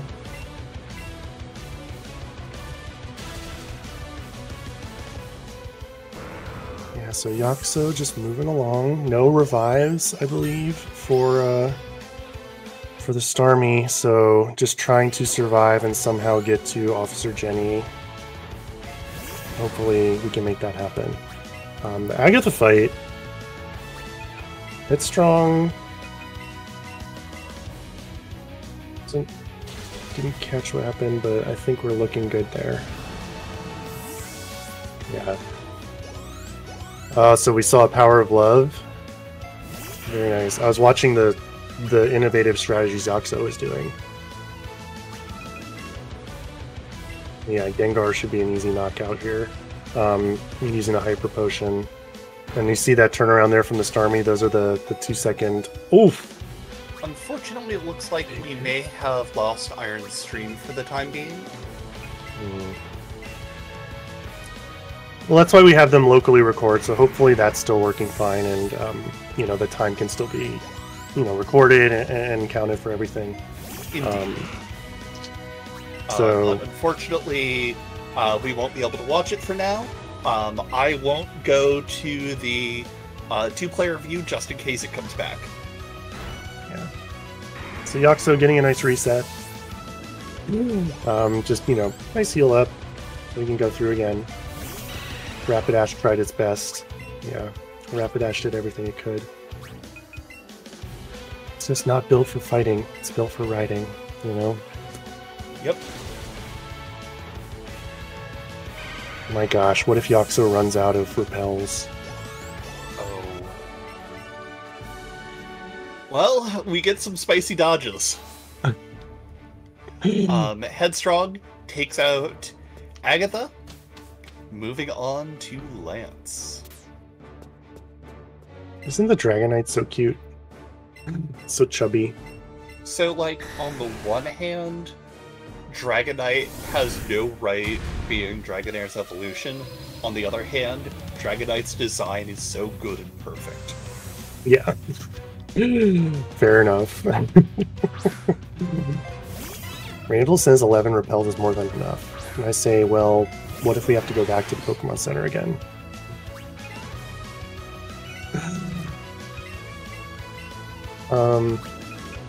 Yeah, so how it works with Lance here is the beginning of the fight, the first Pokemon out there is Seadra, who doesn't really hit super hard, so you spend the first 5 turns, if you're doing 1C. The first 5 turns buffing up, you use an X special defense, use an X speed, 3X special attacks, maybe heal if you took a lot of damage, before you power through the rest of the Pokemon there. But with 2C, it's much quicker in that sense that you can use the items faster. So we'll move along here. Use X special attack, use some psychics. On the that was Jinx and Slowbro Trainer. The second one here. What the first Pokemon was?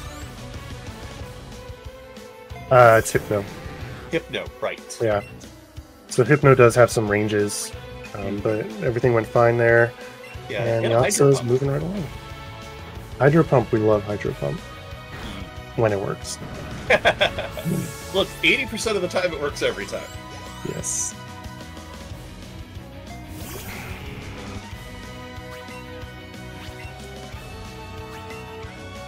Yes, let's just knock out the Charizard here, and then in a typical fight, the Dragonite could possibly be a range here. You would need pretty high special attack to be able to handle 100% there on the Dragonite.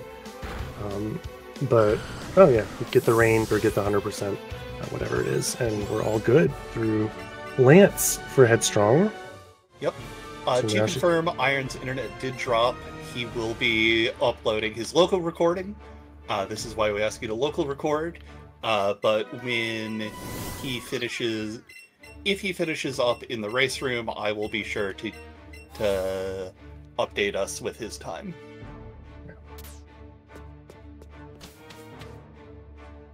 Headstrong on very good pace here too. I mean, all things considered, you know, with the bad death and the terrible protects that got rid of all her psychics, like, which she couldn't really do anything about. But other than that, like, she's been playing very, very well. This is a very, very good run from her. Yaxo trying to get through this Jinx without being trolled. Oh. Well, the burn doesn't quite take care of it. No. But does get through. No real danger, just a little bit of time lost, but yep, that's all right. Over on Headstrong side, doing 2C champion strats. Very straightforward. You take 1 turn to set up, and you hope the Lapras dies. Oh, you know, after we see this whole cutscene.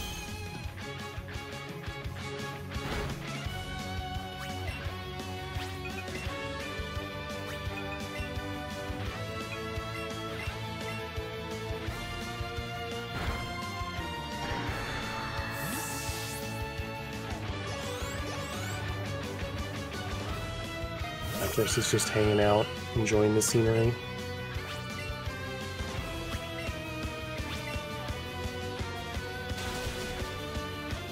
The Starmie will one-shot everything from this point on. Giving us those 2-second turnarounds, but, you know, nice and easy. Lapras level 37. More defense. Perfect. I assume she's going to pick up and just do AOP after this, so... just keep going. But Yaxo moving the pillar along.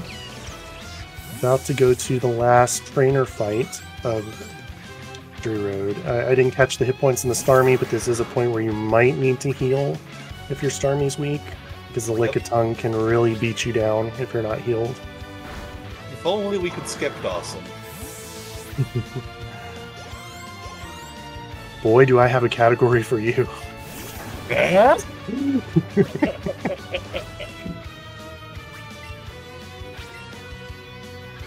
Oh, yeah. First turn heal. Good call. Personally, I think I probably would have 2-seed this, but this works too. Yeah, it's definitely one of those where, you know, you got to do what you're thinking in the heat of the moment as best you can. Yeah, and it's much easier here from the commentator booth, from the couch, you know, just to say, you know, I would do this, I would do that. But when you're in the moment, you know, the nerves of the race. But so Headstrong finished and beat the champion. So now we have about a minute, because there's already been some of it. For the cutscenes, I think she might clock in right at about a 3:05, would be my guess. But the very GG from her.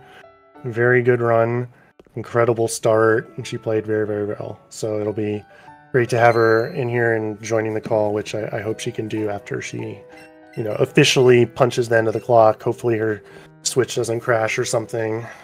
That would be an awful DNF, but... In the meantime, I've got my finger on the timer button for folks, because... while we've been doing this, Iron is also getting very close to finishing in the background.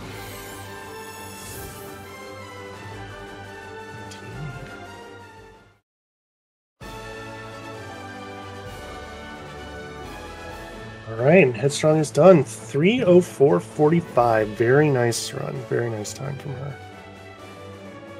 So congratulations to her. She'll take first place in this group, which will give her 3 points for this portion of the Swiss round.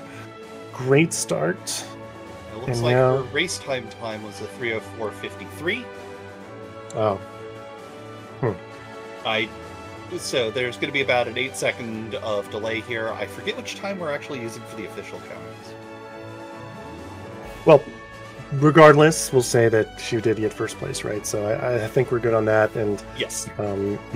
So that's splitting hairs, but either way, she'll have the 3 points, which is good. The most you can get for the Swiss round before moving on to the next round. Though I do believe that will affect seeding time for the next round. I think we'll have to check with the tournament supervisors, but I think the times that runners get in this round potentially affect who they compete against next round. So. It is important, but from a points perspective, she will get the 3 points there. So meanwhile, yeah, we're doing 1C. Yaxo doesn't even have second Pokemon in the party. Wonder if we're going to go 1C all the way here. I wish I knew the special attack on his Starmie here, so we could look at the ranges and build up a little hype on that.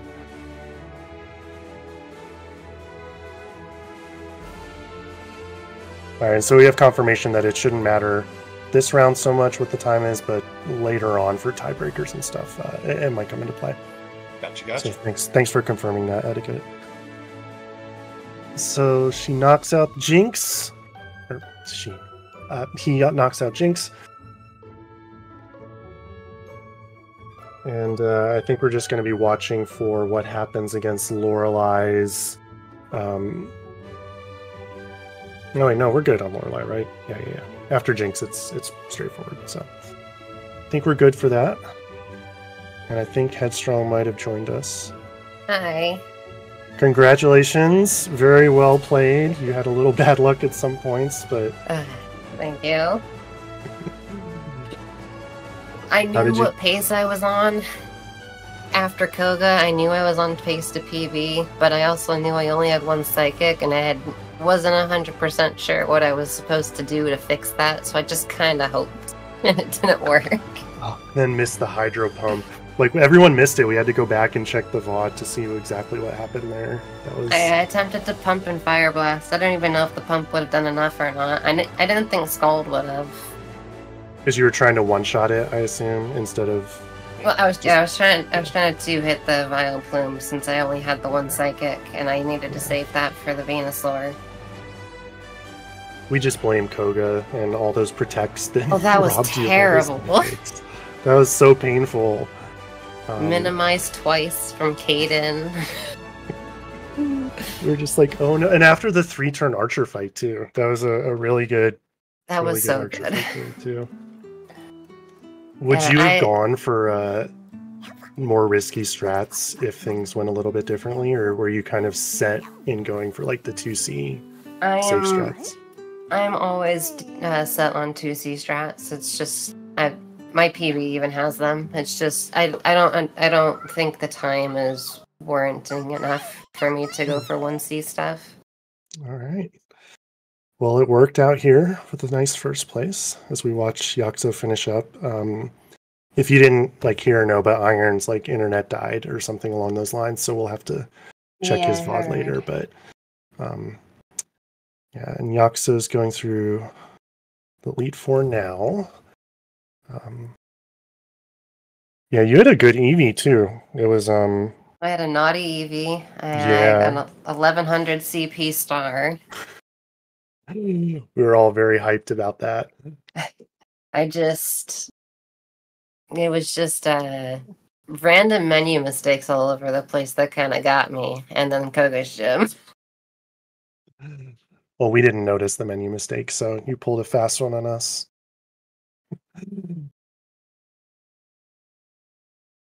If I may interject for a second. Yeah, please do. Iron has finished with a 309.11 and is joining us via his phone. Hello, can you hear me? Iron, I love your catch route. It was incredible. Well, you know what? After getting the minus attack Pika and then just missing the when I missed the throw on Pika, I knew it was going to be all downhill from there. And then I got minus attack, and I went into this run thinking I'm just going to have fun, and I had fun and got a lot of weird stuff.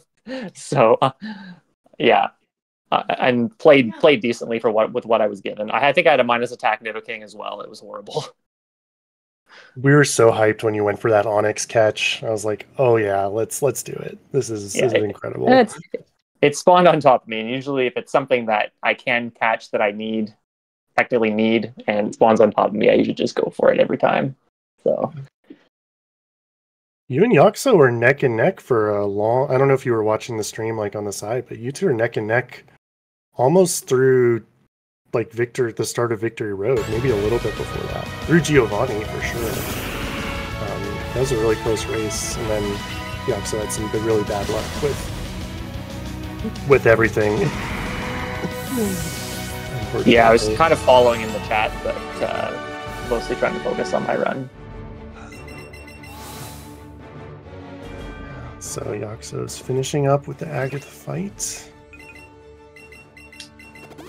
And then, yeah, just so I know you guys missed the Elite Four, the entire Elite Four. Nothing crazy happened. I did 1C for the first 3. I got defense drop, so I got from Agatha. I got Flare, no Power of Love. Then I got Crunch, defense drop. Then I got Power of Love, so it was fine. And then I had the standard 2C Lance with Rapidash, and then very slow champ because Pidgeot targeted Starmie. So I don't know if people saw, speaking of the Elite Four, I totally skipped over the second X special during 2C and Agatha and did not one-shot a Gengar, and it hit me with Shadow Ball down to 5. Oh my god. Yeah, I saw the health bar going. I was like, oh no! It was so sketchy. I clicked it, and I realized right after I clicked it that the Gengar was still on screen, and I was like, oh no. Oh no.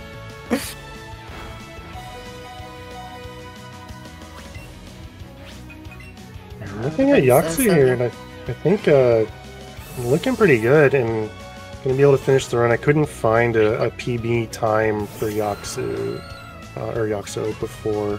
Does anyone happen to know what the PB was? He's sub 310 for sure. Okay. I feel like. Yeah, because I looked at like the schedule and the brackets and stuff and didn't see a time on there. So he would have posted it in the Discord somewhere. Gotcha. Because he went into the tournament with no PBs, and he's improved quite a lot since he started.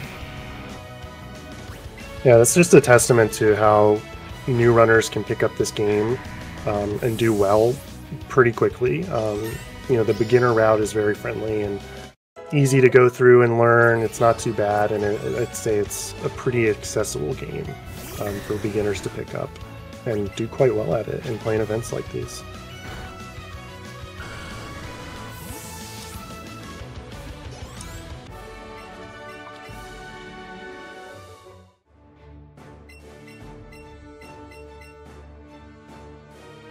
.308, yeah, confirmed.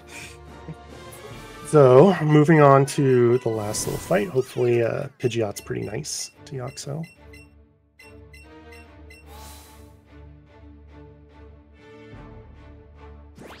Yeah, I had a bold Nidoking. Minus attack plus defense. Oof. Minus attack buddies. I don't know if you saw, Iron. I had a naughty Eevee and an 1100 CP star. Oh damn! I heard your CP was good. I didn't know about the nature. That's pretty awesome. Yes, And you're on pretty good pace by the sounds of it. And then you had a bit of trouble, I guess, with a misclick. I was on 3 flat pace out of Koga, but Koga kind of screwed me over. I had 1 psychic left out of Koga. And oh god. My attempt at saving that was to Hydro Pump, Fire Blast, the Vileplume, and Rival 5. But Hydro Pump missed, and then the Vileplume one-shot me. Oh no. And then I revived the star, and then was just instantly shot again. Like, in a matter of seconds, the star was just dead again. Pedal Dance is a great move. Oh, yeah.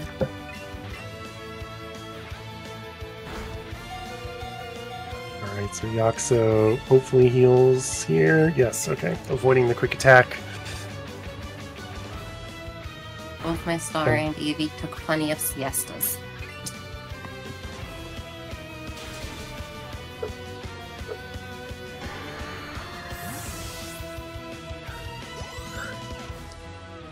Did anyone get double Moonstone? I don't think so this round. I wasn't in time to get it. Yeah, I with thought that horrible start plus.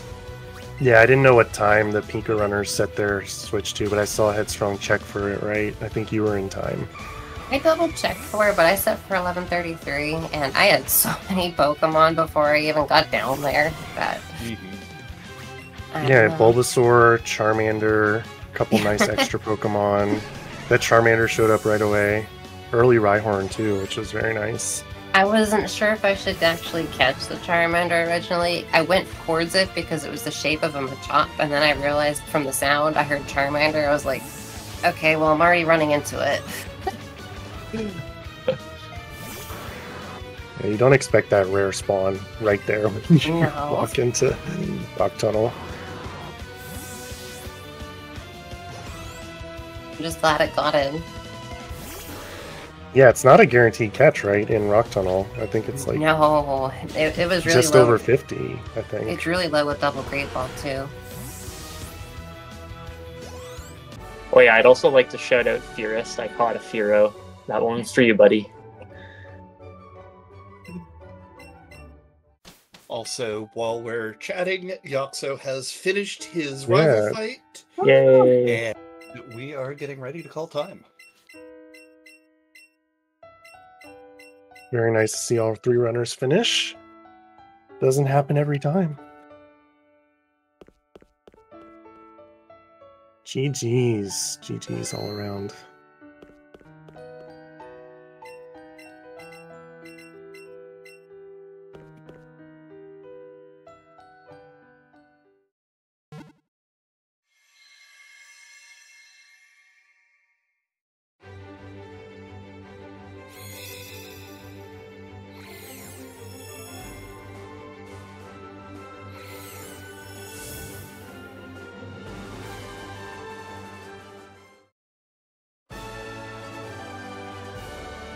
Alright, GG to Yoxo. with a 3:18:01. Given bad luck and stuff that happened throughout the run, I'd say finishing is not bad at all, especially with the 3:18 given craziness that happened. So very exciting race we had today. Jackson joining us. There we go. Yeah. GG also. Thank you, GG2. GG. GG headstrong. That run was very bad. So what are your thoughts on how the run went? I was so tired the entire run, so yeah, I played very bad. And I got very bad rod 10, no leader on for a moment, so... Yeah, that took forever. Yeah. Yeah, I saw you go back and forth there. Yep. I would be better next round. Yeah, that's one benefit of this format is that it's not one and done, but rotate some rounds, get multiple tries, runners can improve for sure. So that's one thing that's very exciting about how the tournament's being done this year.